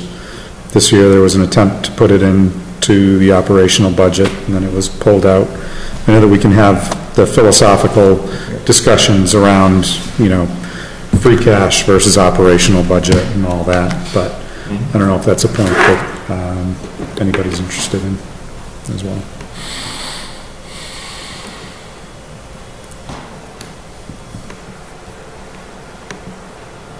I mean, I do believe those items should make their way into the operational budget, because once it's there, then you won't have to, justify it, because if you budget every year to at least two cruisers, police cruisers, then it's in the budget year over year. On the other hand, because it's a capital expense, if we don't have the funds, we can say, well, maybe you're going to have to have a slightly, older cruiser. We can only do two, we can't do three. So it does give you a little more flexibility in the budget. So to me, it goes both ways. Whether it's DPW vehicles or it's police cruisers. Could always be a minimum number in the operational budget, and then if they feel they need extras that year, whether it's because of increased staffing or something happening with one or two of the cruisers.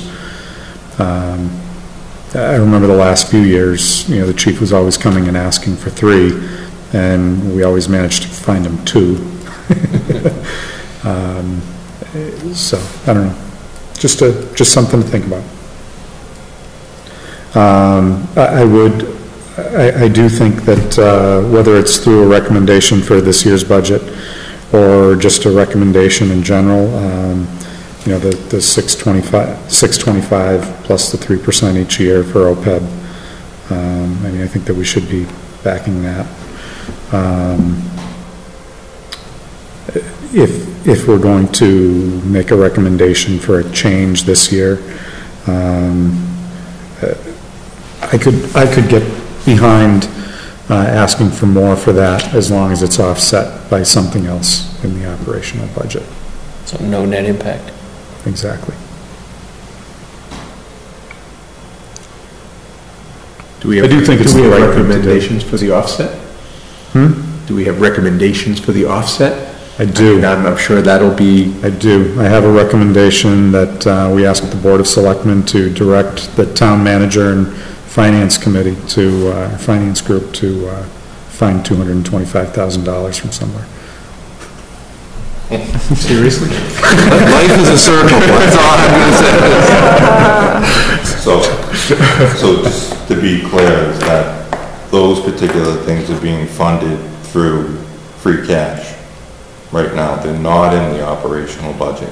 But that is the point. So finding that no impact doesn't exist right now because it's not being funded from that process. It's being So it doesn't funded from impact free the cash. 2.5, is that what you're saying? It doesn't impact the, So the 625 or the Right. OPEB and the stabilization funds have been, whenever we've been funding them, have been funded through free cash. Right, so I think the point that Todd is making, that we're using $200 and some odd thousand of free cash for the operational budget, so if we find something in the operational budget, at least we can... but are you saying that if we were to add the 225, it's going to impact that 2.5%? I'm not sure if I'm following. It's gonna, so Or if we take it out of free cash? Again, it's I a think we're- game of realizing all the sources that we can apply. Yeah, and, Seeing how we can fund it. right, and I'm not saying that you're gonna come up with new, fresh money and start printing off the press. So You know, it's gotta affect something else. There's something else that's being funded that, we would have to say, okay, we're not gonna fund that. And that something else is that list of capital pay-as-you-go items, because that's where the free cash is gonna be spent on. So if we want more free cash, we would stop doing some of those things, some combination of the things on that list. I mean, that would be the logical place to look. What is our free cash estimate after so we have 3.2 million of free cash right now, and we're estimating we're going to spend 2.23? Did I get those numbers right? Yes, but so if you go to page 3 of that document that Tim shared, there are some uses in FY19, so the supplemental bills that were approved at annual town meeting, the Lake Maspinock Dam, the Yep. fire communication system, the snow and ice deficit, so the free cash is 3.2, and then when you take those other items off, it's 2.23 that's available. We already spent that at the special town meeting, right? Exactly, yep. No, so we've used all of the free cash. That's the question, yeah. We've used all of the free cash from last year. It's already incorporated Into this all budget. the budgets. Yep. And really, in the pay-as-you-go is how the last of it gets spent. That's On correct. page 18 of the document, and, And if we just, so that's actually buying things, like, the school capacity study, the data center replacement for both the school and the town, the boiler replacement. I mean, so that's the challenge you have, is you're further bolstering your long-term standing in the reserve, which I'm in favor of. But if the method is to do it by deferring maintenance on things like boilers, that's a choice. so another option is just to ask to increase the budget amount by 225,000. But I don't think the Board of Selectmen will go for that. And I think they'll say, what is the offset?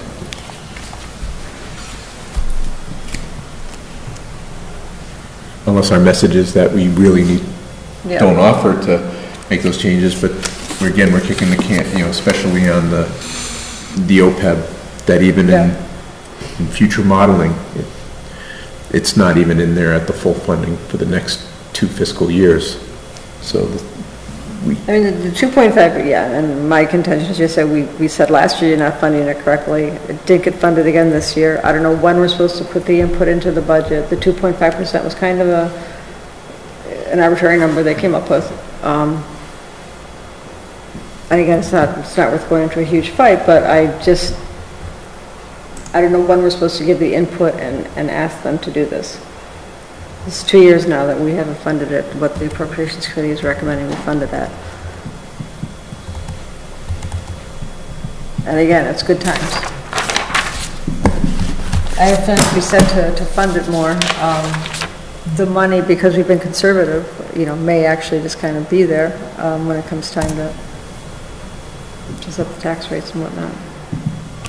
I mean, we can go over the positions that are being added. And, because we didn't speak to the Board of Health, why do they need a Public health nurse. public health nurse? What are the regulations around snow and ice? And that, we have to reasonably fund it within the operational budget. That's the 350. So now we have the 742. I guess what are the regulations around that as a debt? So you're asking about a floor. What would a floor be for that? Is that? So in order, this is one of the legal deficits that you can carry from year to year.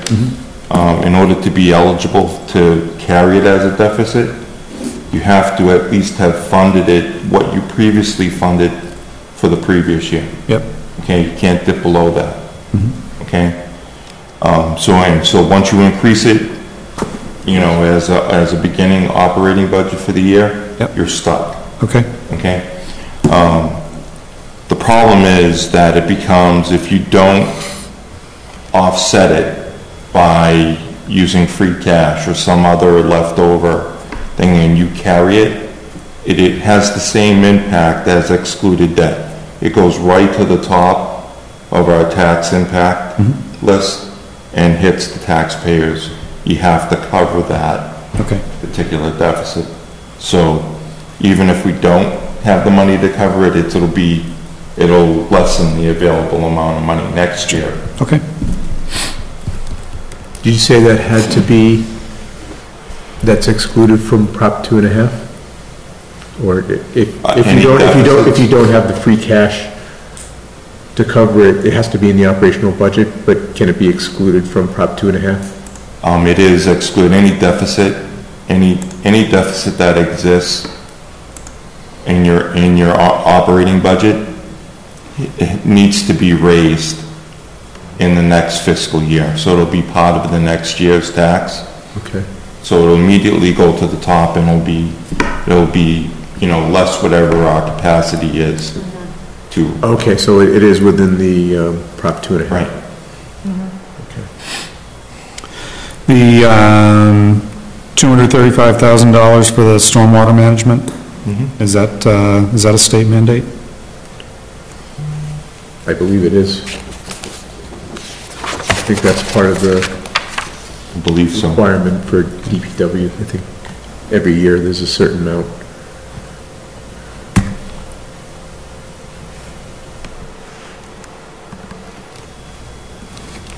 I don't know if it's analysis, if it's storm water analysis, or it's to do certain work on the storm drains that's mandated. It is I remember mandated. there was something that was coming through, it was about, I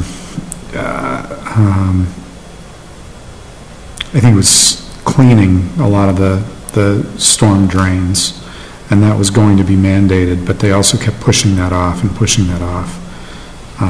So I'm not sure if it's finally a mandate now, and that's what this number is, or what.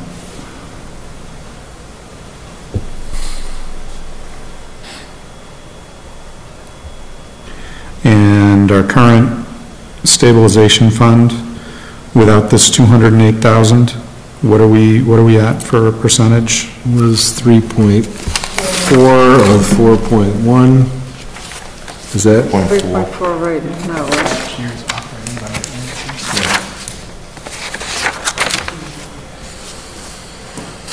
Did you put that at 5%? 1 to 9. 3.4 of 4.1 is where we are. No, we're at 3.4. We Yes, should be at 4.1. right, so we're at 3.4 of 4.1, which is We still have whatever income 68, 70. we can earn through the end of this fiscal year. Right, and we're having some growth in that fund. That's right. Yeah. So I just, So you're, as of March 31st, I guess that's if I had a calculator.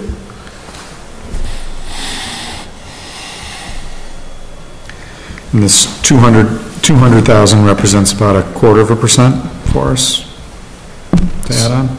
So we're at 83% of where we should be, 84% as of the end of March in that fund of the recommended level.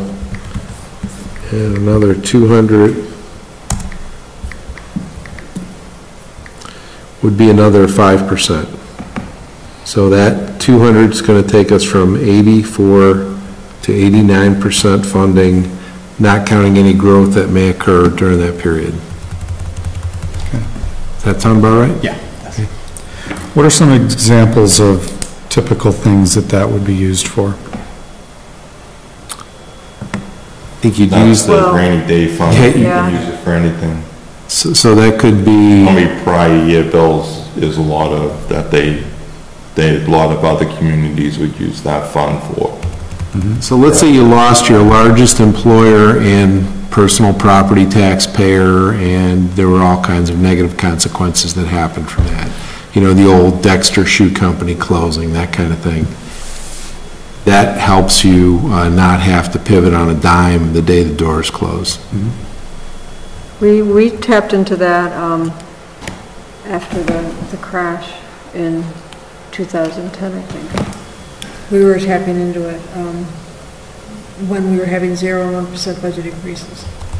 So, and I think it was just, I don't know, I think it was just going towards the operating fund, quite honestly. I'm not sure how we were using it, but that's when we tapped into it, which is why I feel like we need to fund it, because it was painful to tap into it and a lot of controversy, but, and it wasn't, I don't think it was at nearly 5 million at that point. What I would actually rather see is that we have 300 some odd thousand in our capital stabilization fund, and which is basically, we funded it like 1 or 2 years and that was it. I would rather see us deplete that and use it for something, because essentially we don't really have anything in mind what that is for. At least I'm under the impression. So deplete that for something in the capital projects and use that to fund the OPEB at this point, because instead of saying let's not contribute, I think the stabilization fund, you don't contribute anything, then our overall budget goes up. Now you're even though you didn't take any out, now you're behind even more because the operational budget, but the capital stabilization is what exactly is that? Yeah, I would agree with that, actually. If that was going to be the philosophy, or what you were kind of thinking. I'm just throwing stuff around for discussion, yeah. I would say, I would just throw out an idea, and I'm thinking about external people looking at us, bond raters, lenders, to use stabilization money in a time as good as this is perhaps more egregious than not funding stabilization during good times. I mean, 54% of our new costs are going to be funded from new growth.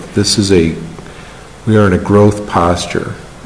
So I don't know about the signaling of drawing down stabilization to raise a different stabilization. I don't know that. Well, the whole purpose, when, I was on the committee when we first started the capital stabilization fund and saying, gee, instead of borrowing, because every time we bought a truck, we were doing short-term borrowing on everything. We didn't have the free cash. So we're saying if we just had a capital stabilization fund, we could always use that. Yeah, if the intent is basically to deplete it and then no longer fund it, then I can see that. I see what you're saying, though, if, it's a message, You'd basically be taking money out of one stabilization fund to put it in a longer-term liability fund, is the kind of pass-through you would be doing. But the original intent of the capital stabilization fund, I think, has kind of been lost over the last 8 or 9 years.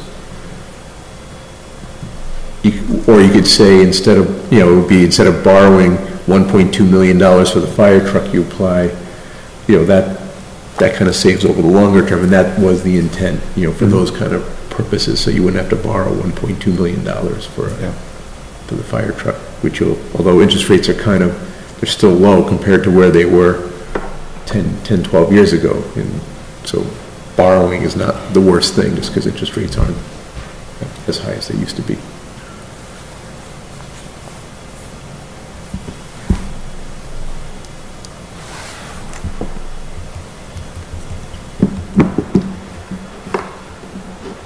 I think we have our meetings going on 2 hours here.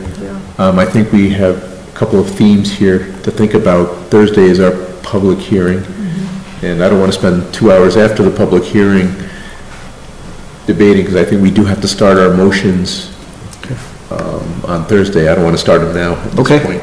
Great. Unless we want to have a marathon Tonight. session, marathon. Post-marathon, marathon? Oh, there we go. I think that'll work fine. So if I could, I handed out a draft of the warrant articles and motions. I marked everything with an R that the committee has to take a position on, and an M with everything that the committee will sponsor the motion on. I also started a draft on another sheet of paper, just drafts what the motions would look like for your consideration for when we do get to that point of making that, when you get to that point of making that vote, just for informational purposes. Great. So Ben, the R's are? Making a recommendation. So there are 30 of those, and 20 of them, the Appropriations Committee will be sponsoring the motion or making the motion. Do you want a brief rundown on the BRAVE Acts, or do you want to wait till the next thing for that? Is it keeping you up? Can you read them? If we could do it in, 5 or 10 minutes. I think we can if you're interested in it. So using Ben's document as the guide, it would be Ben's page 4. Ben's page 3 probably. So on page 3, the one on the bottom, it says personal property tax exemption, and that's actually an error. It's real property tax exemption. There is no personal property tax exemption. So we're going to remove the word personal in that, because otherwise it says the wrong thing. And so that's all the different exemptions that people get, and we had a little analysis document that I saw passing through my office this morning, and I don't have a copy of it with me, that has the impact of that, and I'll bring the dollar impact at the next meeting. But it's a small amount of impact. I think we've had this one on the warrant every year. Every year. Yes. The next one on the top, the first BRAVE Act one on the top of the next page, so it's on page 4, and I guess they're still not numbered, but it's the top one, increase the abatement amount not to exceed the cost of living, and that is an error where it says in the last clause of that, and to establish the amount of increases in all fiscal years. So we think that's not, that last clause goes. It is to link it to CPI and to have that happen. And we calculated that with the number of people who get those abatements now, the inflation adjustment was going to be under $100. So Okay, can you give us more background, because I absolutely have no clue what the BRAVE Act is. Okay, so provides that no signatures. So there are exemptions. And again, I should have had that page with me. There are modest exemptions to property taxes for certain categories of veterans. So a disabled veteran, a 70% disabled veteran, might be entitled to a $1,000 tax exemption. Okay. A widow, a Purple Heart recipient. There are categories of people, and I'll bring those categories next time. And this would give COLA to those exemptions, so they're not staying at the $1,000 forever. Okay. The next BRAVE Act exemption is you can only get the exemption above if you are the homeowner. So if you're the veteran and you own the home, you get the exemption. There are apparently some small number of veterans who have their homes titled in trusts, and this would allow them to still get the exemption if their home is titled in a trust, because those people are not eligible to get the exemption under the current rule. So we don't know how many veterans there are who would be eligible who have their homes titled in a trust, who would be eligible for this modest exemption, and whatever the cost would be, the multiple of however many people it was, but a nominal amount of people for the exemption. The next one on the top of page 5 is the largest one, and we don't know if we have any of these cases. And it would be a complete tax exemption from property tax for Gold Star parents who have lost a child in combat. So I don't know if the number would be 0 or 1 or 2 for our town, but for those people, they would receive a complete tax exemption. So a very small number of people, perhaps none, but a total benefit, complete benefit. It's not a partial exemption.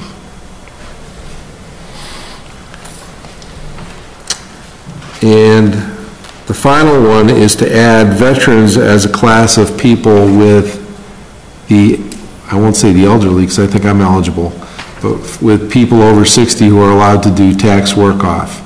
So this would allow veterans who are 41 or 53 or 39 or 28 to come in and work off up to $1,500 of their property tax bill.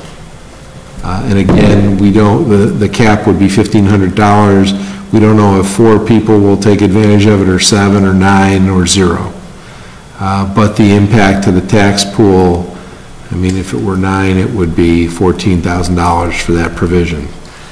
You know, the previous provision, the average tax bill is $12,000. So if we have 2 parents who have lost children in combat, that would cost us $25,000 in the tax pool. And then going back, if there's 1 or 2 veterans who would be eligible because their house is in a trust for an exemption because they're a disabled veteran or a wounded veteran, not just a veteran, that would be a few $1,000s more. And then the cost of living, the pool that we spend is pretty low, and you're talking about a couple of % on a fairly low pool. So in the hundreds of dollars for that. So I think if we have no Gold Star parents, the whole bill for the whole thing could be under $20,000. If we have some Gold Star parents who would benefit from this, then depending on what their houses are and how many there are, that would be the expensive provision. And that's the BRAVE Act. Thank you. These And are veterans of any veteran, regardless of when they served, where they served. You have to, there are criteria for qualification, and it's not any veteran. It's a disabled veteran. Okay. So. And the Gold Star. And then there are, yeah. I'm sorry. So that means child killed in, your child is killed in line of duty. So this provision exists now for spouses. So if you lose your spouse, you are exempt from property tax while you remain unmarried. And this would extend that same very, I just can't call it a generous benefit. I mean, it's that same recognition to the parents of a veteran. Yep. So. And so we looked at the cost impacts. The cost impacts are low, and I will give you a little chart of the qualifications. So who brought this to the warrant?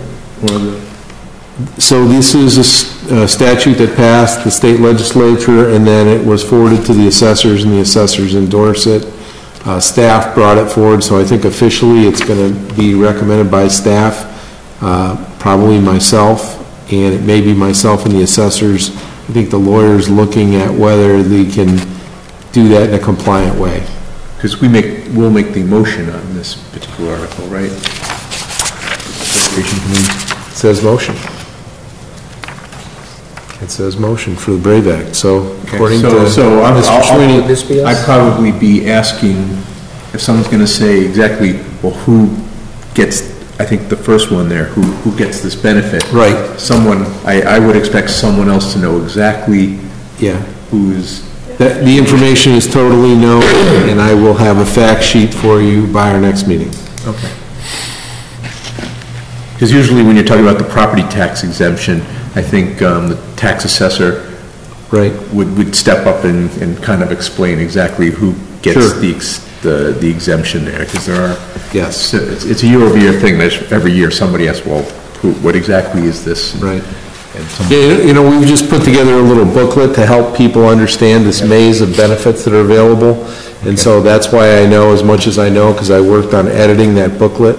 Okay. but I just don't want to speak to it from memory. Okay. It'll actually be more clear because we have the Appropriation Committee handout, which will explain every article, so it would be good to get that information there. The benefit brochure you're talking about, is it go beyond Brave Act? Does it? It does. It goes to all the senior, because there are different income thresholds. So what we're really trying to do is get to like a questionnaire format where like a TurboTax, where we'd ask you, is your income above this but below this? And do you have this status? Are you over this age? Do you have, some of them have asset tests. Some of them have income tests. Some of them have age tests. Honestly, the only thing I've ever seen more complicated is fisheries enforcement, where it's species, size, gear, and season. And this is the same kind of thing, where there's every dimension of qualification is different. So, and then people get lost in the maze, so we're trying to come up with a list of questions that will then steer people to what they're eligible for. So often people don't, till it's too late, till they're out of money and they don't realize they have the opportunity to avail themselves of these benefits. And then there's no going back. So we really want to, if we're going to have these and they're in law and some people are getting them, we want everyone to know about them. Do we do the ones where the seniors can not pay taxes and a lien goes against the house until they sell the house? That's another program where it's a tax deferral program. Yeah. So, yeah, and that's in there. So, all these things to try to, and we hear this from the selectmen a lot, and working near the front desk downstairs where people come to pay their bills, there's a high sensitivity to try to help people stay in their homes, who want to stay in their homes, who've contributed for 40 years, and we're doing everything we can within the rules and to reach out and provide the information people need to try to stay in their homes. Good. So I think the tax deferral is half. You can defer up to half, which is can help people quite well. Exactly. And what it means is when you ultimately transfer your house by moving, or when you leave it, that bill just accrues to that. Right. It's particularly here where the houses have increased for Expanded people who've been value. here for a long time. Their values have Right? geometrically Yes. increased.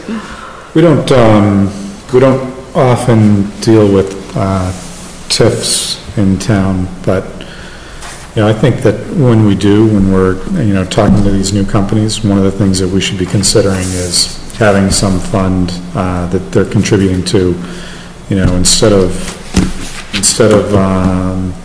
giving them X amount of relief for taxes, have it be X, times 0.75, but that other 0.25 goes into this fund to help, whether it's elders or veterans or whomever, with their taxes.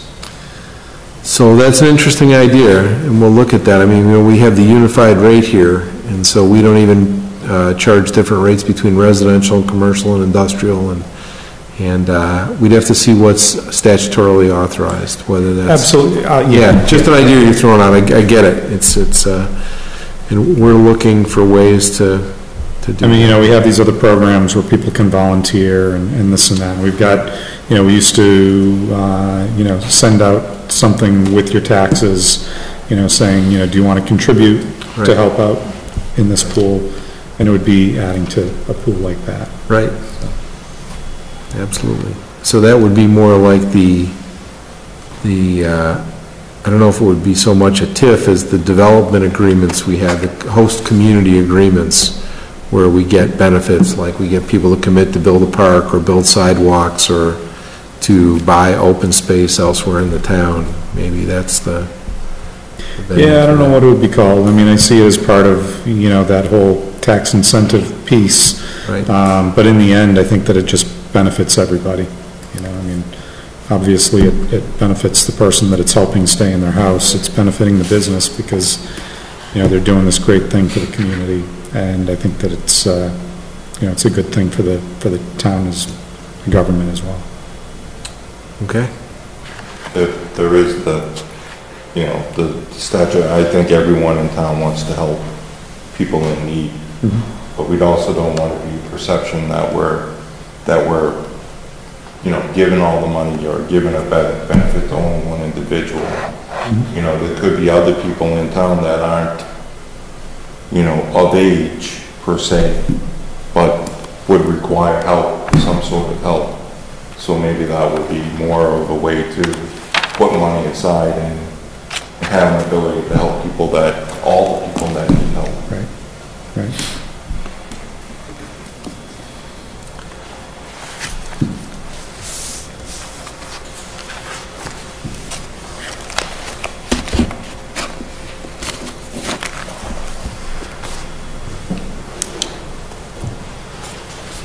Okay, All right, thank you. all right, ready to adjourn? I'll move to adjourn. Second, all right. All those in favor of adjourning, say aye. Aye. 4-0, motion carries, thank you. Thanks. See you Thursday. See you Thursday night. What time does